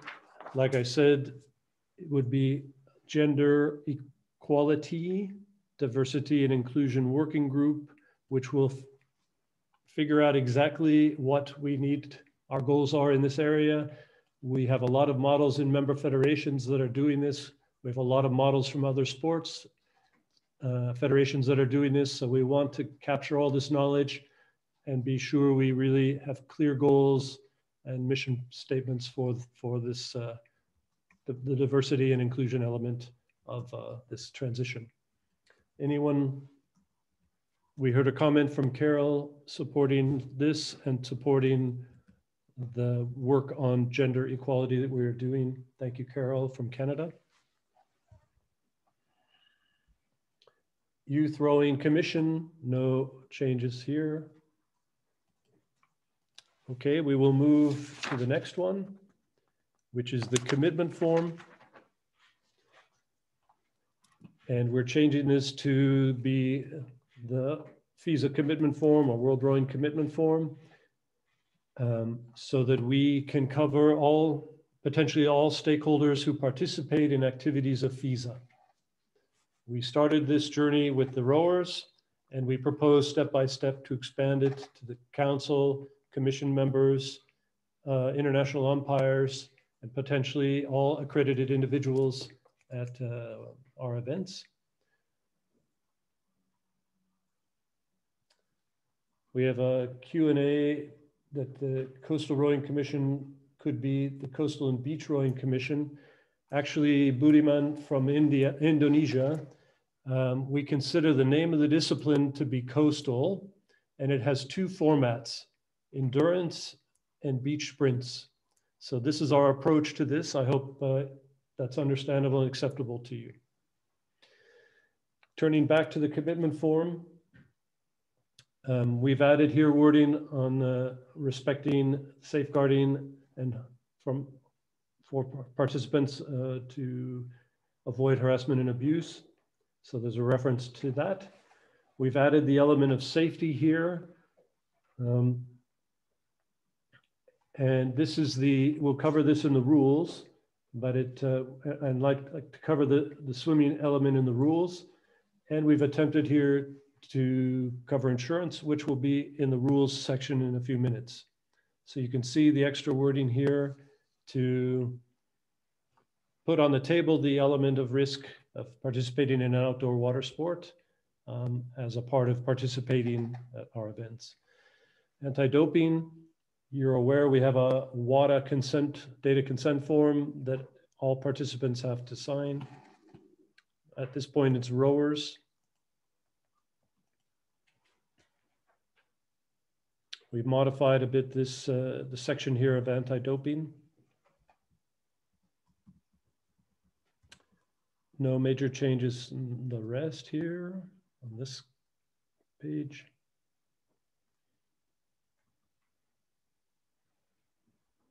No major change on this page. Okay, any questions on the commitment form?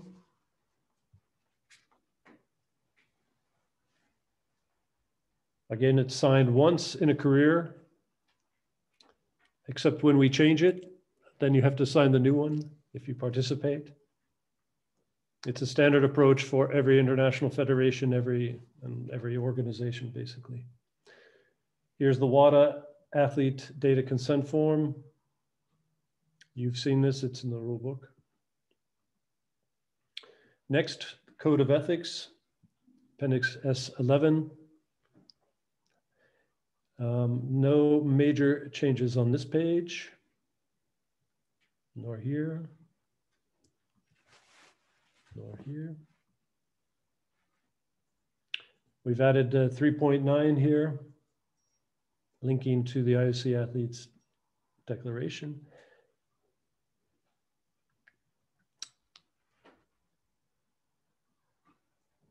Some clarifications, changes. No major change there. Here we've clarified the president.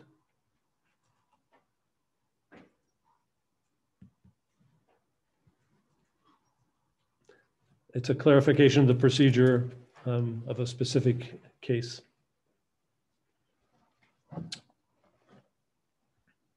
No change, substantial change in procedures. Penalties has been changed to sanctions.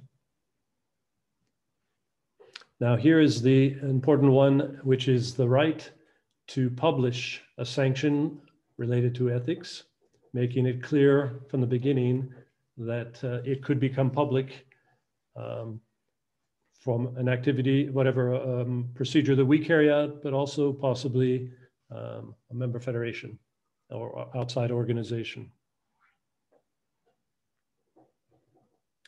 Next is the Athletes' Rights and Responsibilities Declaration, which is the wording from the IOC. No change proposed in that.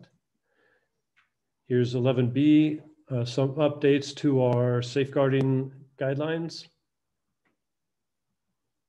and procedures.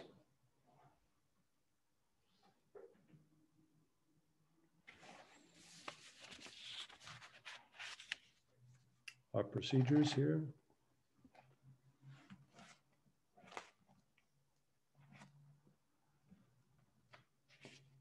So here's 7.2 on your screen, the bottom of your screen, communication of sanctions. Please look at this carefully. This is in line with other leading organizations and other international federations that are handling this. So we are not recreating the wheel here. We're following what is going on around in all the international sport federations. So have a careful look at that.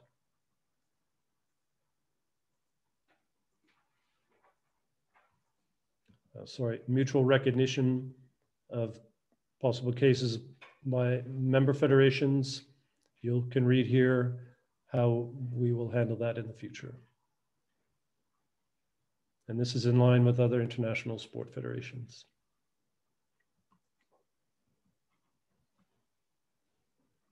The report form. This is the former Appendix 9, now Appendix S12, related to the statutes about manipulation of competition. No major change here. Okay, that covers the appendices to the statutes. President, back to you. Thank you, Matt. So as we have said earlier, so we would like you to indicate or declare which of the articles you would like to be put for a vote, an individual vote for tomorrow. So this has been, we have collected some of your remark. And then I suggest that we have a short break unless we have some comments or questions at this point in time. It's not the case. So I would suggest that we have all 5-minute breaks. Please be ready to resume the Congress at 2:10, and we won't be late, 2:10. Thank you. And one recommendation is to not to disconnect from the system. Please stay connected. Thank you.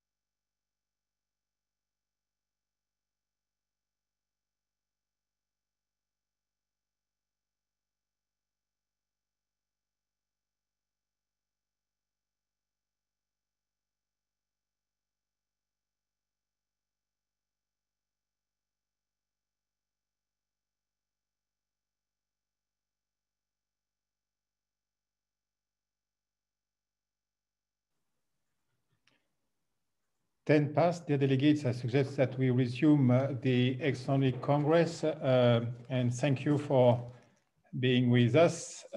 We are conscious that actually we are running a little bit late and we would like to propose you to accelerate and to be as efficient as possible. So we suggest, I'm sure you have prepared this Extraordinary Congress and you know which of the article and which of the rules you would like to have a discussion, as we mentioned earlier on. So we suggest to prioritize actually the discussion when a debate or a discussion is needed, and not to go through to waste time and go through all the rules. So we have identified from our side a few key rules that we would like to discuss, but obviously it's your Congress, and you should indicate us if there are articles or rules, sorry, that you would like to mention. So I will give the floor to the Executive Director to start with this prioritization. Meanwhile, please do indicate in the Q&A the rules that you would like to discuss. Matt. Okay, thank you. Again, we are going to address now the rules of racing. Matt, sorry to interrupt. I have an additional point. We would like to cover the point 5B and B, C, and D today, so that we have the discussion before the voting tomorrow. So we suggest that wherever we are, we stop the review of the rules by 22, so that by 22 the hour, so that we have the necessary time to share with you the point 5B, C, D before we have the voting tomorrow. Thank you, and back to you, Matt. Okay, and a special hello to New Zealand, Australia, Japan. Hang in there, we're getting there. So we are now on the session about the rules of racing, this 3-column document that you see. And I just have one remark, to say, you saw in the circular the exchange with the Dutch Federation, and we have agreed, as you can read, because of the limitation of discussion with the virtual means here, to withdraw the first 3 sentences of the new Rule 29 so that it can be discussed when we can be physically together again. So I'm going to ask you to raise on the Q&A any particular rules that you would like to discuss. Otherwise, I have a couple that we want to be sure to mention here.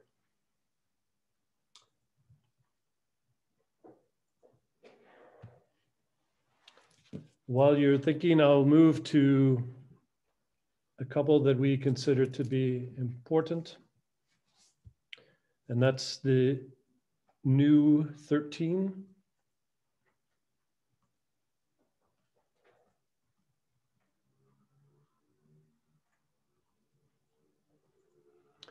The new 13, it's addressing gender, and we have created a appendix, a bylaw, which assesses a change in gender. It's important as a responsible international sport federation that we have this covered, and this is our proposal to be sure that we can cover a change in gender by a rower.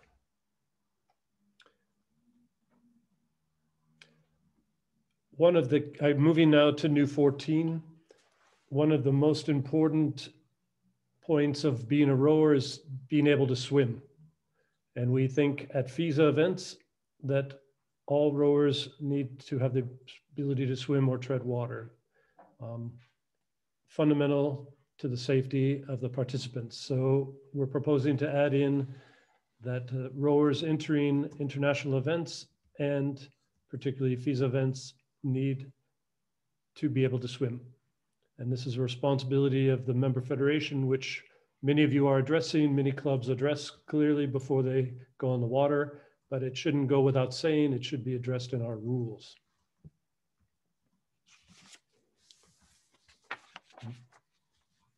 Okay, I'd like to move to 36, new 25.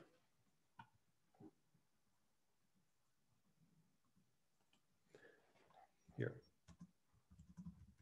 So we propose, as you know, that we do not make any changes in the events at the World Championships now, having missed the 2020 year.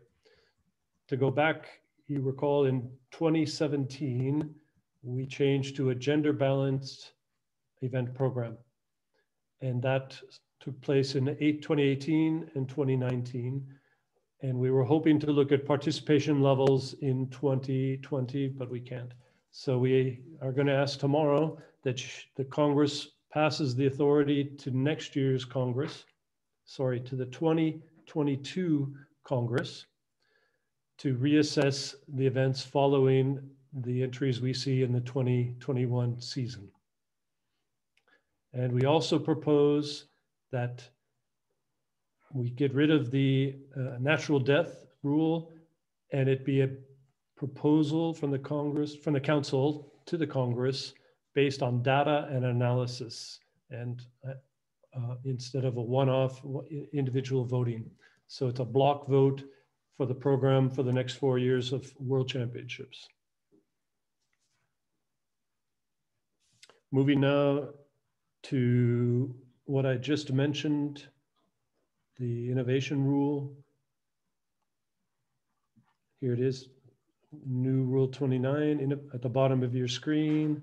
We are proposing to eliminate this the first three sentences and go with basically the current rule. It was just an attempt to try to provide a little more background.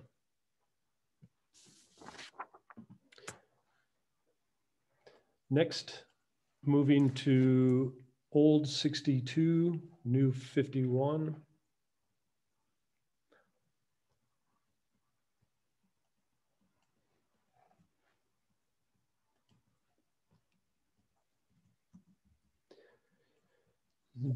The point here is near the bottom, is that we give the authority to the jury to decide if there's a safety risk for a crew or for all the other participants at an event if they do not have the competency to row in a buoyed regatta course. We've had a couple of cases where it was a very new crew to rowing that we had to hold back from competing because it was not clear that they could safely participate. We also want to specify during training that training at our events may only take place during the official training hours, so that we are sure we have the rescue and safety crews in place to provide a safe environment for our rowers. I'd like to comment on new Rule 64.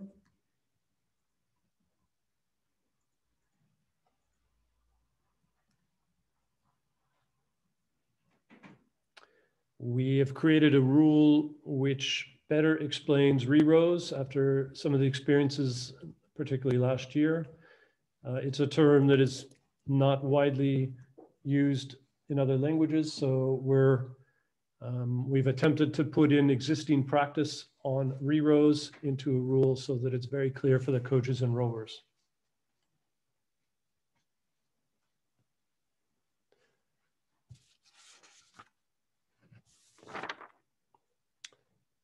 So that concludes what we would like to discuss on rules, and we're looking for anyone who would like to discuss any particular rule. Please let us know.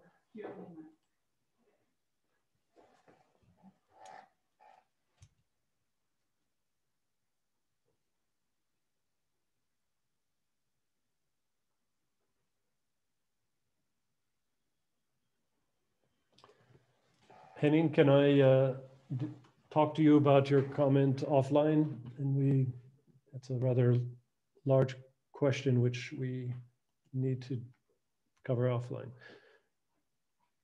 anyone else want to discuss one of these rules? Otherwise, I'll move to the appendices of the rules.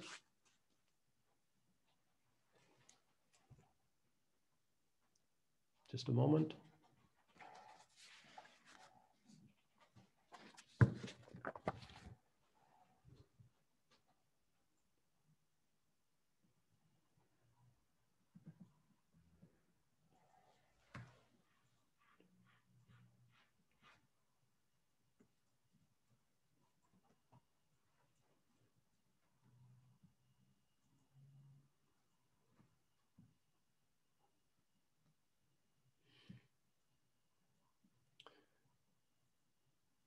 Okay, the next section is devoted to the appendices to the rules. We call them Appendix R and then the number of the appendix.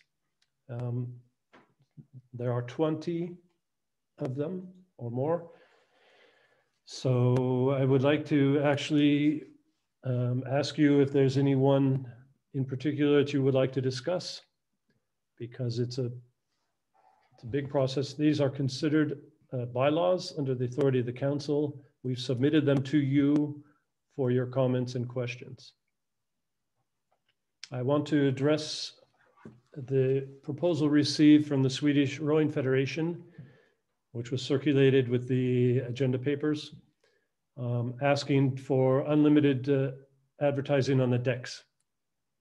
The council has discussed it and decided not to make the suggested change at this time, but launch a full analysis of the current use of advertising spaces by member federations during 2021 and assess the sponsorship market in 2021 in the post-COVID-19 period, and come back to the Congress in 2021 with some more analysis and suggestions on this topic.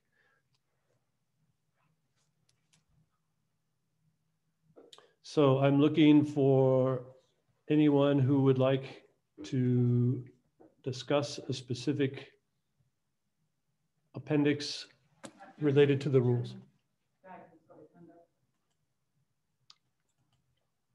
I'm sorry, what? Dag from Germany has a hand up.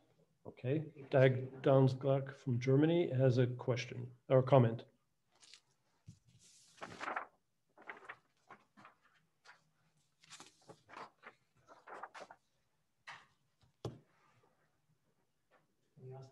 Dag, go ahead. Dag? Go ahead.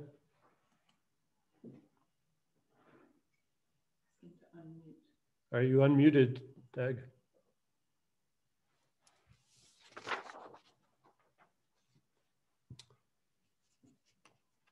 Let's try one more time. Is he unmuted?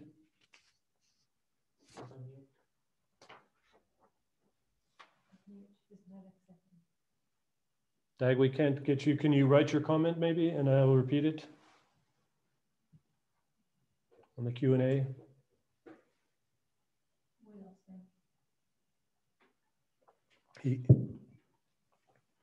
Okay, now we're asking again for any individual rules you would like to have an individual vote on tomorrow.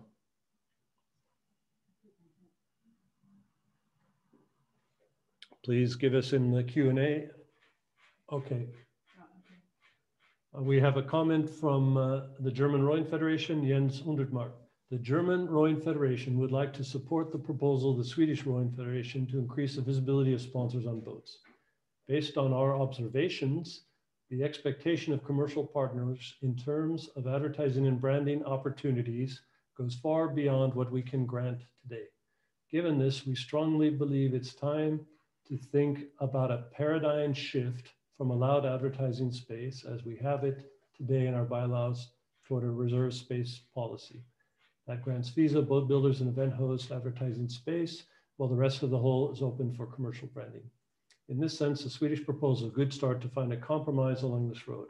We would love to see a clear assignment from the Extraordinary Congress to the Council to work on an updated advertising policy within due time. Thank you, Jens. You have our commitment, but we want to make a proper analysis and prepare and address the subject in whole so that we get it right. But we will discuss this with the council and come back to you tomorrow morning on a little more detail. Okay, we have a comment from Terry Dillon about Rule 13, the Gender Rule 13 seems in line with other international federations, but is quite controversial, especially the testosterone levels. We are concerned that female athletes may unknowingly have higher levels of testosterone. I read somewhere that up to 70% of female athletes have elevated testosterone levels above the minimum recommended, I don't have a good answer to this, but recognize the challenges. To comment to Terry, this is changing on a daily basis. And we have a group dedicated to this, an expert group dedicated to this, that is following this closely with the other international federations, with the IOC.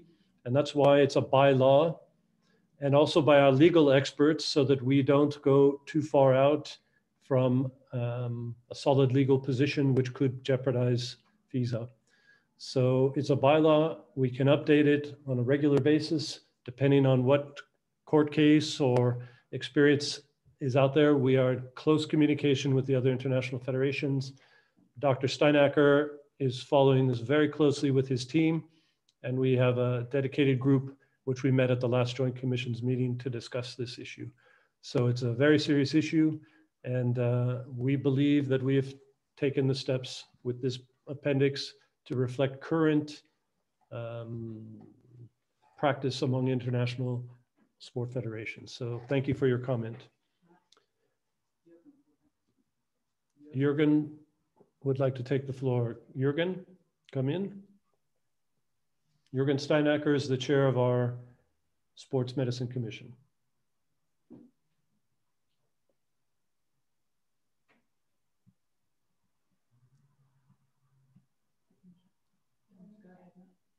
Go ahead, Jürgen.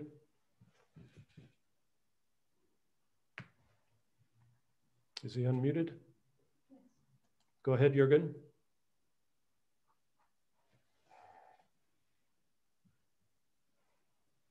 One more time, one more try.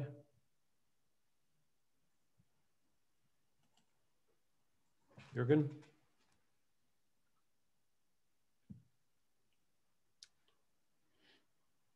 Okay, if he comes in later, we'll do that, but let's keep going. So we pause now for a proposal to vote on any individual rule or appendix that we have proposed to you. Anyone?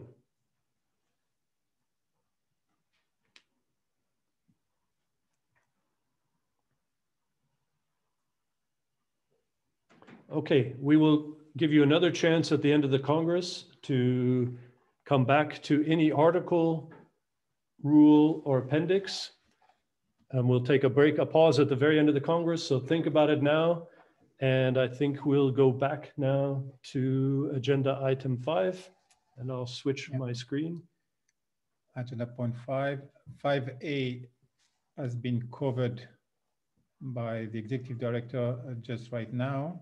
So we can move to point 5B.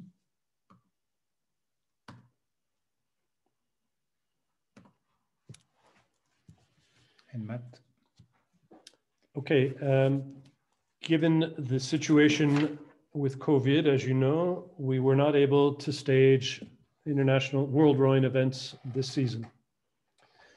And it's an important point because the determination of voting rights, the determination of subscription fee level is based on participation at world events. So we propose for you an alternative approach, which will be finalized before we hit the Congress in Shanghai. And you've received this paper. I won't go into detail, but this is our proposal to you, which we will ask for a vote tomorrow at an absolute majority for a temporary solution for this issue, for these two issues actually. So voting rights, Article 36, and member subscriptions, Article 14. we will submit to you after the under 23 championships next year, the new calculation, so that the voting that takes place in Shanghai will reflect what's happened 17, 18, 19, and the beginning of 21. And then for the next time, the next Extraordinary Congress, now Quadrennial Congress, we will use 21, 22, 23, and 24, and cross our fingers that 21 goes ahead very well. So I'll stop there and see if there are any questions about this proposal related to voting rights and member subscription fees.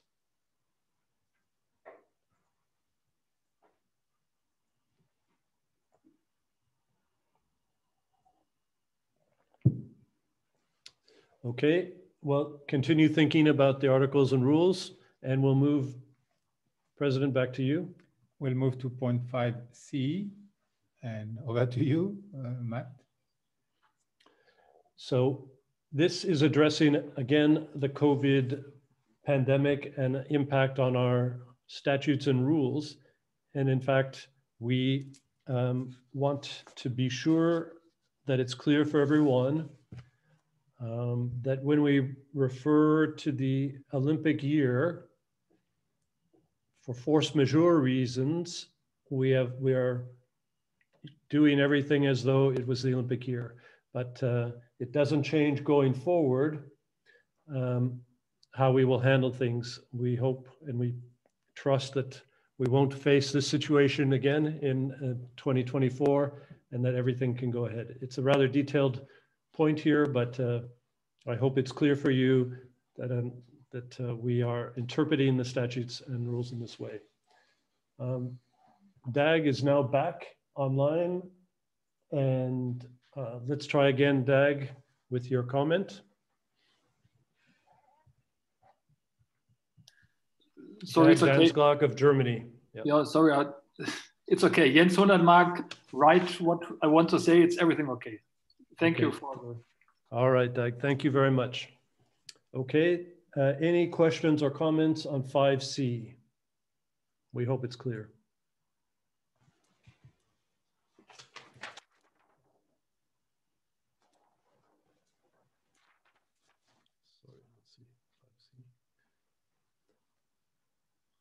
So we will ask for your approval at a majority, absolute majority tomorrow. Okay, we'll close down 5C and move to 5D, President.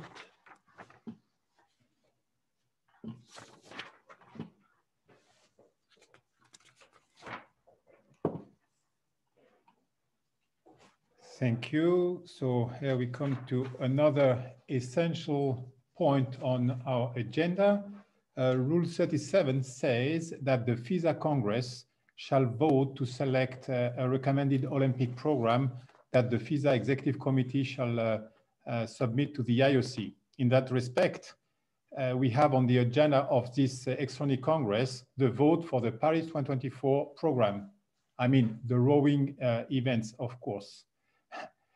So you have heard on several occasions, and we have read in many of the reports, but allow me to give you a little bit of the background and the context, and at least a condensed version of it. The future of our sport is closely linked with our position within the Olympic movement. We strongly believe that we must keep the strongest possible position within the Olympic movement to ensure the best, the most viable and sustainable future for our sport. Being in the Olympic program is crucial, and you know that if we are not in danger per se, we are like the other sport, I would say, we are at risk in the sense that we cannot take for granted that we are simply safe like it is in terms of our events and our quotas. That led us to the proposal program for Tokyo 2020. If you remember that the FISA 2017 Extraordinary Congress voted, And as you know, this program was then approved by the executive board of the IOC on the 9th of June 2017. And I referred yesterday actually to this letter from the IOC Director General, in which he also insisted upon further dialogue and discussion about the program for future games, including this challenge or this issue around the lightweight and the weight category. So we launched a project to address the ongoing pressure and the challenge from the IOC to find a way to save the lightweight, but the outcome was not conclusive, as you know. Then we adopted, or actually we adapted our Olympics strategy from what I call a defensive attitude to this more ambitious and proactive approach. This was discussed and shared with you at every opportunity, so you are all fully aware about that. Let me also shortly remind you that the sports on the program are decided by the IOC session, made of all the IOC members. But then when it comes to the program itself, to the events and to the quotas, this remains under the authority of the IOC Executive Board. So the decision is based on a recommendation from the IOC Olympic Program Commission, which is built through an analysis, an evaluation of the Olympic Games. And you know, this evaluation is made event by event.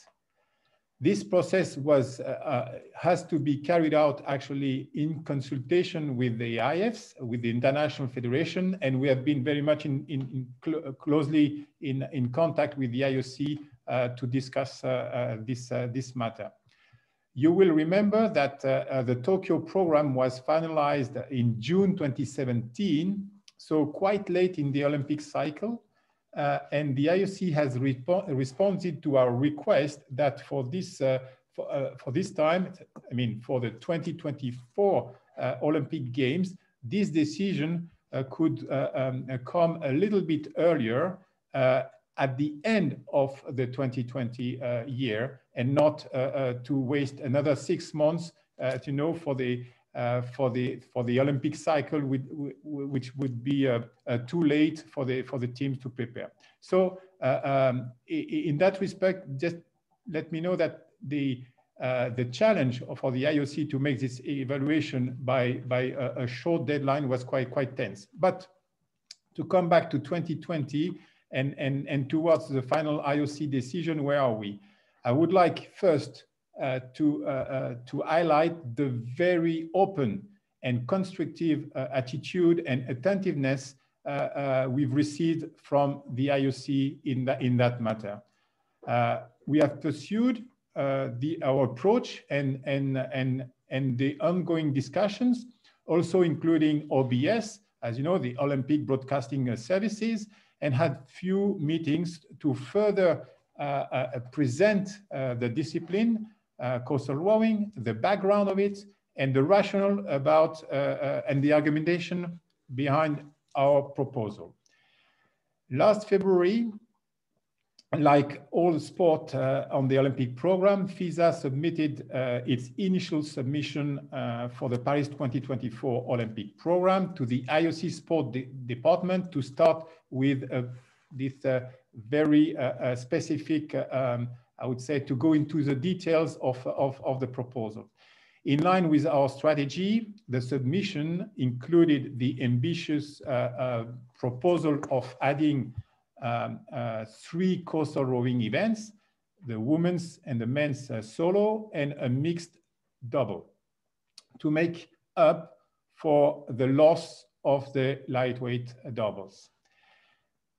To be clear, this proposal is in full accordance with the strict criteria and principles set by the IOC, namely, first, achieving 50% of female participation across the Olympic Games at event and discipline level. Second point, reducing the overall athlete quota, including for Paris. This is very important to understand the additional sport to 10,500. So the total number of athletes in Paris will not exceed 10,500, and this including the additional sport, which was not the case for Tokyo. I remember the additional sport quota were beyond the 10,500. Third point, third criteria was to prioritize the new events that do not require additional athletes for the IF, and that the proposals should be within the quota that have been allocated to the IF. The fourth and very important criteria as well was to ensure to use existing venue for any proposed new event. You know about the context, and you have heard about the Agenda 2020, the complexity and the cost. So we believe that our proposal is, again, fully in line with this criteria. The feedback we got on the sporting dimension and on the interest of the discipline has been, I must say, very positive, very positive. Discussion with the IOC were constantly open and very constructive. We are able, as I said, to introduce the discipline, to share our arguments, and within also, I must say, a more general perspective about the stakes of Agenda 2020, for example. I'm able to say that the reactions were very positive towards the sportive value of the discipline, which has quite a relevance in more than one regard. Attractiveness was also confirmed by the OBS, which is an important stakeholder in all this, I would say, exercise. So that was the situation then when the COVID-19 crisis arrived and actually disrupted a little bit about our process. For two reasons: first, on the timing, and secondly, on the context. So let me explain a little bit. On the timing, obviously, the management of the crisis has, at the IOC, mobilized all the resources. And in fact, for obvious and understandable reasons, this specific subject has somewhat taken a backseat. This is absolutely understandable. As you know, they had to have a massive exercise to deal with the consequences of postponing the game. So then, despite the postponement of the Olympic Games, the IOC Executive Board decided to maintain, and actually they confirmed the date of December this year, December 2020, for the Executive Board to finalize and to decide the program for Paris 2024, in order to avoid, again, impacting the preparation for the following Olympic cycle. So I think the dates are December 8 and to 10, as Dennis Oswald told me yesterday. So this deadline has been confirmed for the process. To move ahead with the full analysis of our proposal, the discussion with the stakeholders, the IOC, OBS I was mentioning, but also then the OCOG of Paris 2024, the organizing committee, all these discussions have become more technical and have moved and focused, and this is absolutely understandable, normal, and legitimate.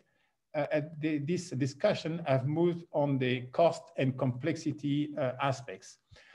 An assessment on this specific matter, a full assessment on cost and complexity was launched to evaluate more precisely the actual feasibility for a coastal rowing event to be staged during the Olympic Games using the sailing venue in Marseille as the option to access the option to access actually the surfing venue was excluded as an option by the IOC. So the only possible option would be to share the sailing venue in Marseille.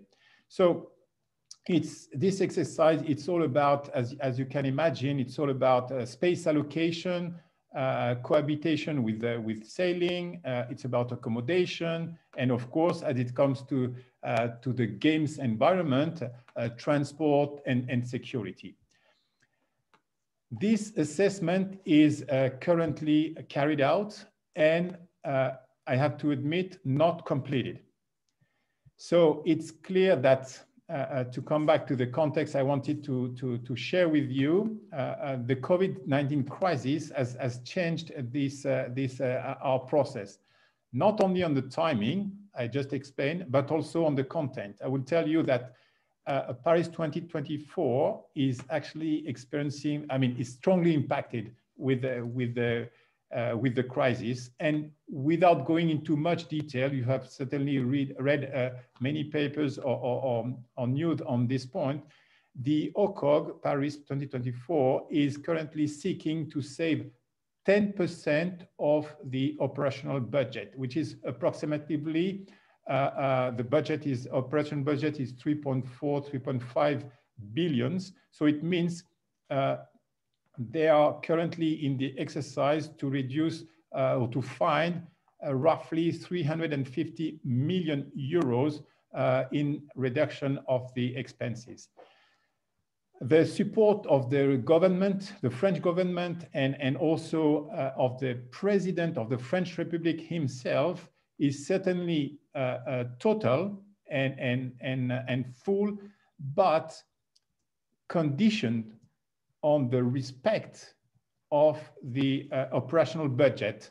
And this is, as you can imagine, for Paris 2024 in this context, very extremely difficult and tricky to be clear. So this is just to give you with full transparency the context in which we are at this point in time. We are now reaching another step of this process, not at the right time, I must say, but as you know, the FISA Congress decision as per Rule 37 has to be made this weekend. So the situation is actually today not what we had expected in our process. We thought we would have been much more advanced with the discussion with the IOC to make a full, strong proposal that was basically in line or fully admitted by the IOC. So as of today, again, we don't have a clear position on the outcome of what the IOC is going to decide. Even the IOC, I must say again, does not know at this point in time what will be their position towards our proposal. There is another aspect to that, is that they have also not only a specific approach with our discipline, with our proposal coastal, they have also to see the big picture with all the sports requests, all the new discipline, and will make this analysis for all the sports. So we wanted to really to give you in full transparency the context. And as you know, you have in your agenda papers the proposal that the Council is recommending for approval to the Congress today. To make it short, we have a strong and relevant proposal. The proposal makes a lot of sense in many aspects and has received, again, a positive, not to say a very positive interest from the IOC. Moving from the principles and the interest to the more actual analysis in the context I've just described makes the exercise even more difficult. As of today, and we want to be very transparent with you, we have no guarantee no guarantee on the final outcome of the evaluation of this exercise and basically on the decision of the IOC Executive Board. And again, in addition to that, the pressure coming from this COVID-19 environment and all the consequences of this situation makes the context even harder, even tougher than it would have been in a normal situation. That being said, we remain fully committed to our proposal, and the Council therefore recommends that the Congress strongly approve the 2024 Olympic program proposal in front of you. Any questions, any comment?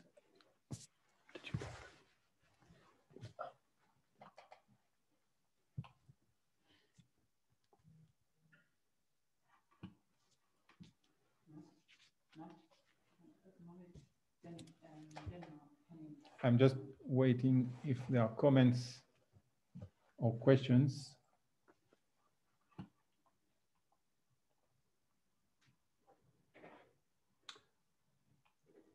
Yeah, I'll acknowledge the comment of your, first of all, there was a mistake in what the paper we sent you. I hope it's very clear. It's not a mistake, it was presented not clearly. I've updated the slide here on the screen showing the 3 events of coastal rowing that are proposed. What we didn't mention, JC, is that we still are offering them both formats of coastal rowing discipline so that we have maximum flexibility when we discuss this with the organizing committee and the IOC.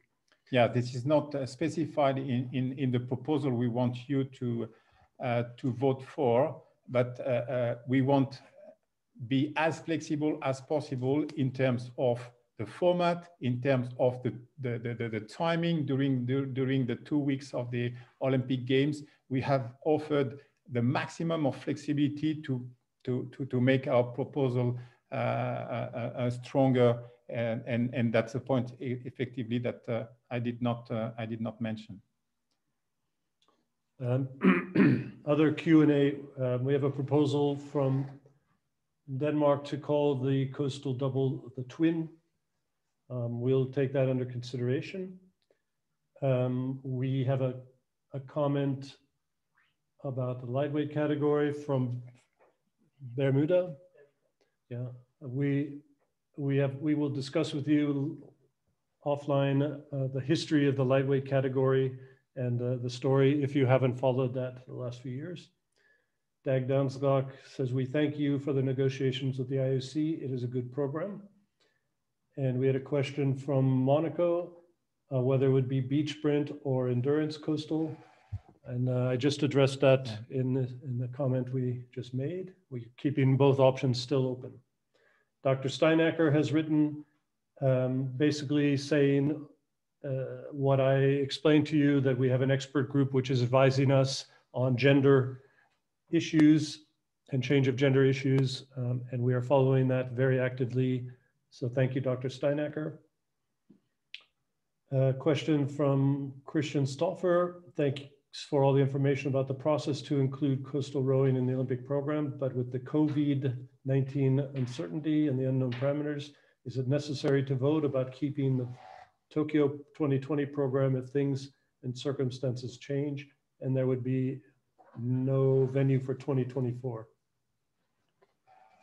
So if I may answer to Christian, obviously we wanted to be very transparent with you. This is a very tough and difficult environment. And again, with full transparency, effectively, we cannot guarantee the positive outcome of our proposal. But I must be very clear that this is our commitment to move as long as possible with all our effort on this proposal. And obviously, we will keep you informed. We propose actually to convene a virtual member federations meeting in right after the decision of the IOC. By then, we would have got more signals and information, and that we will share all along the this very last 100 meters before we cross the line. So still difficult, and obviously it is our responsibility to push until the limit where we can, and also our responsibility to adapt should the situation be adverse. But we don't want to go further in that route at the moment. We're still fully committed on our proposal.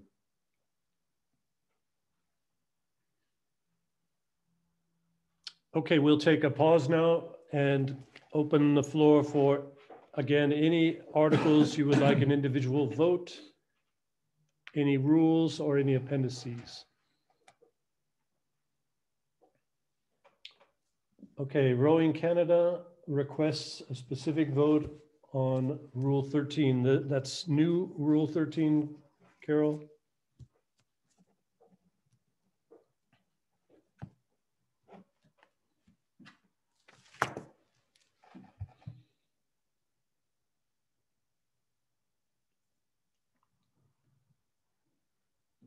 Yes, new Rule 13.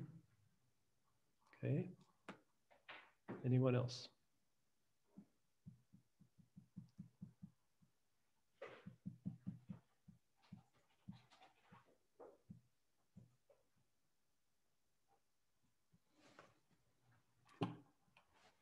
Okay, I'm putting it on the screen.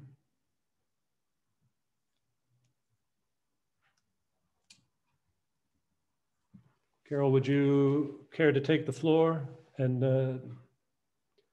tell us a little bit more behind your request?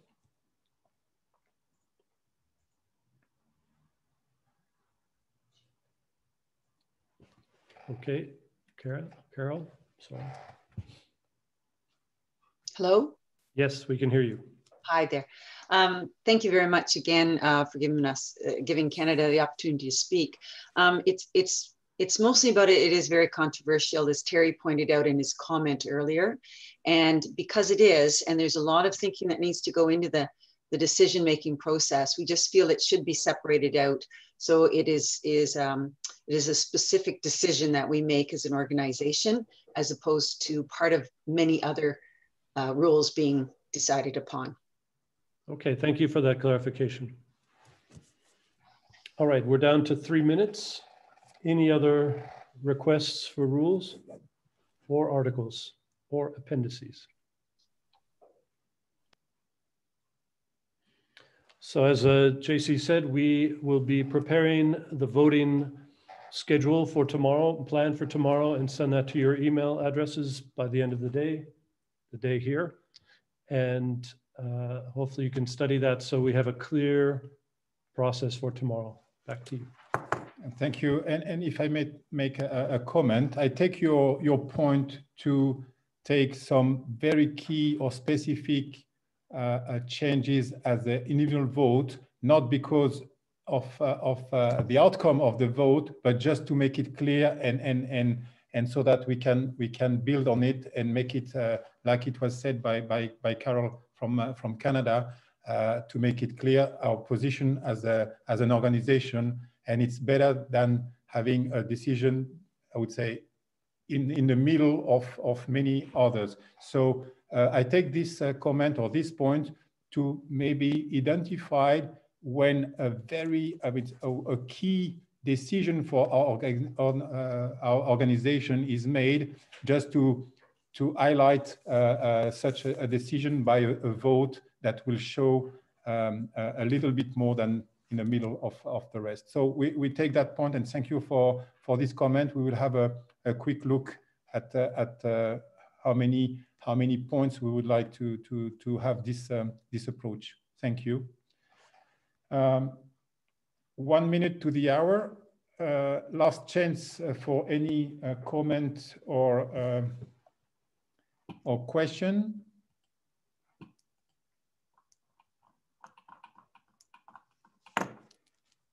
It's not the case. So I would like to thank you very much for your contribution to this session.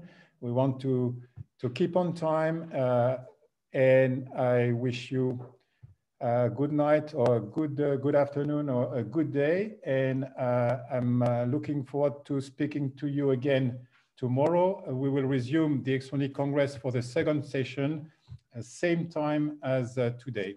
So thank you very much, and speak to you tomorrow.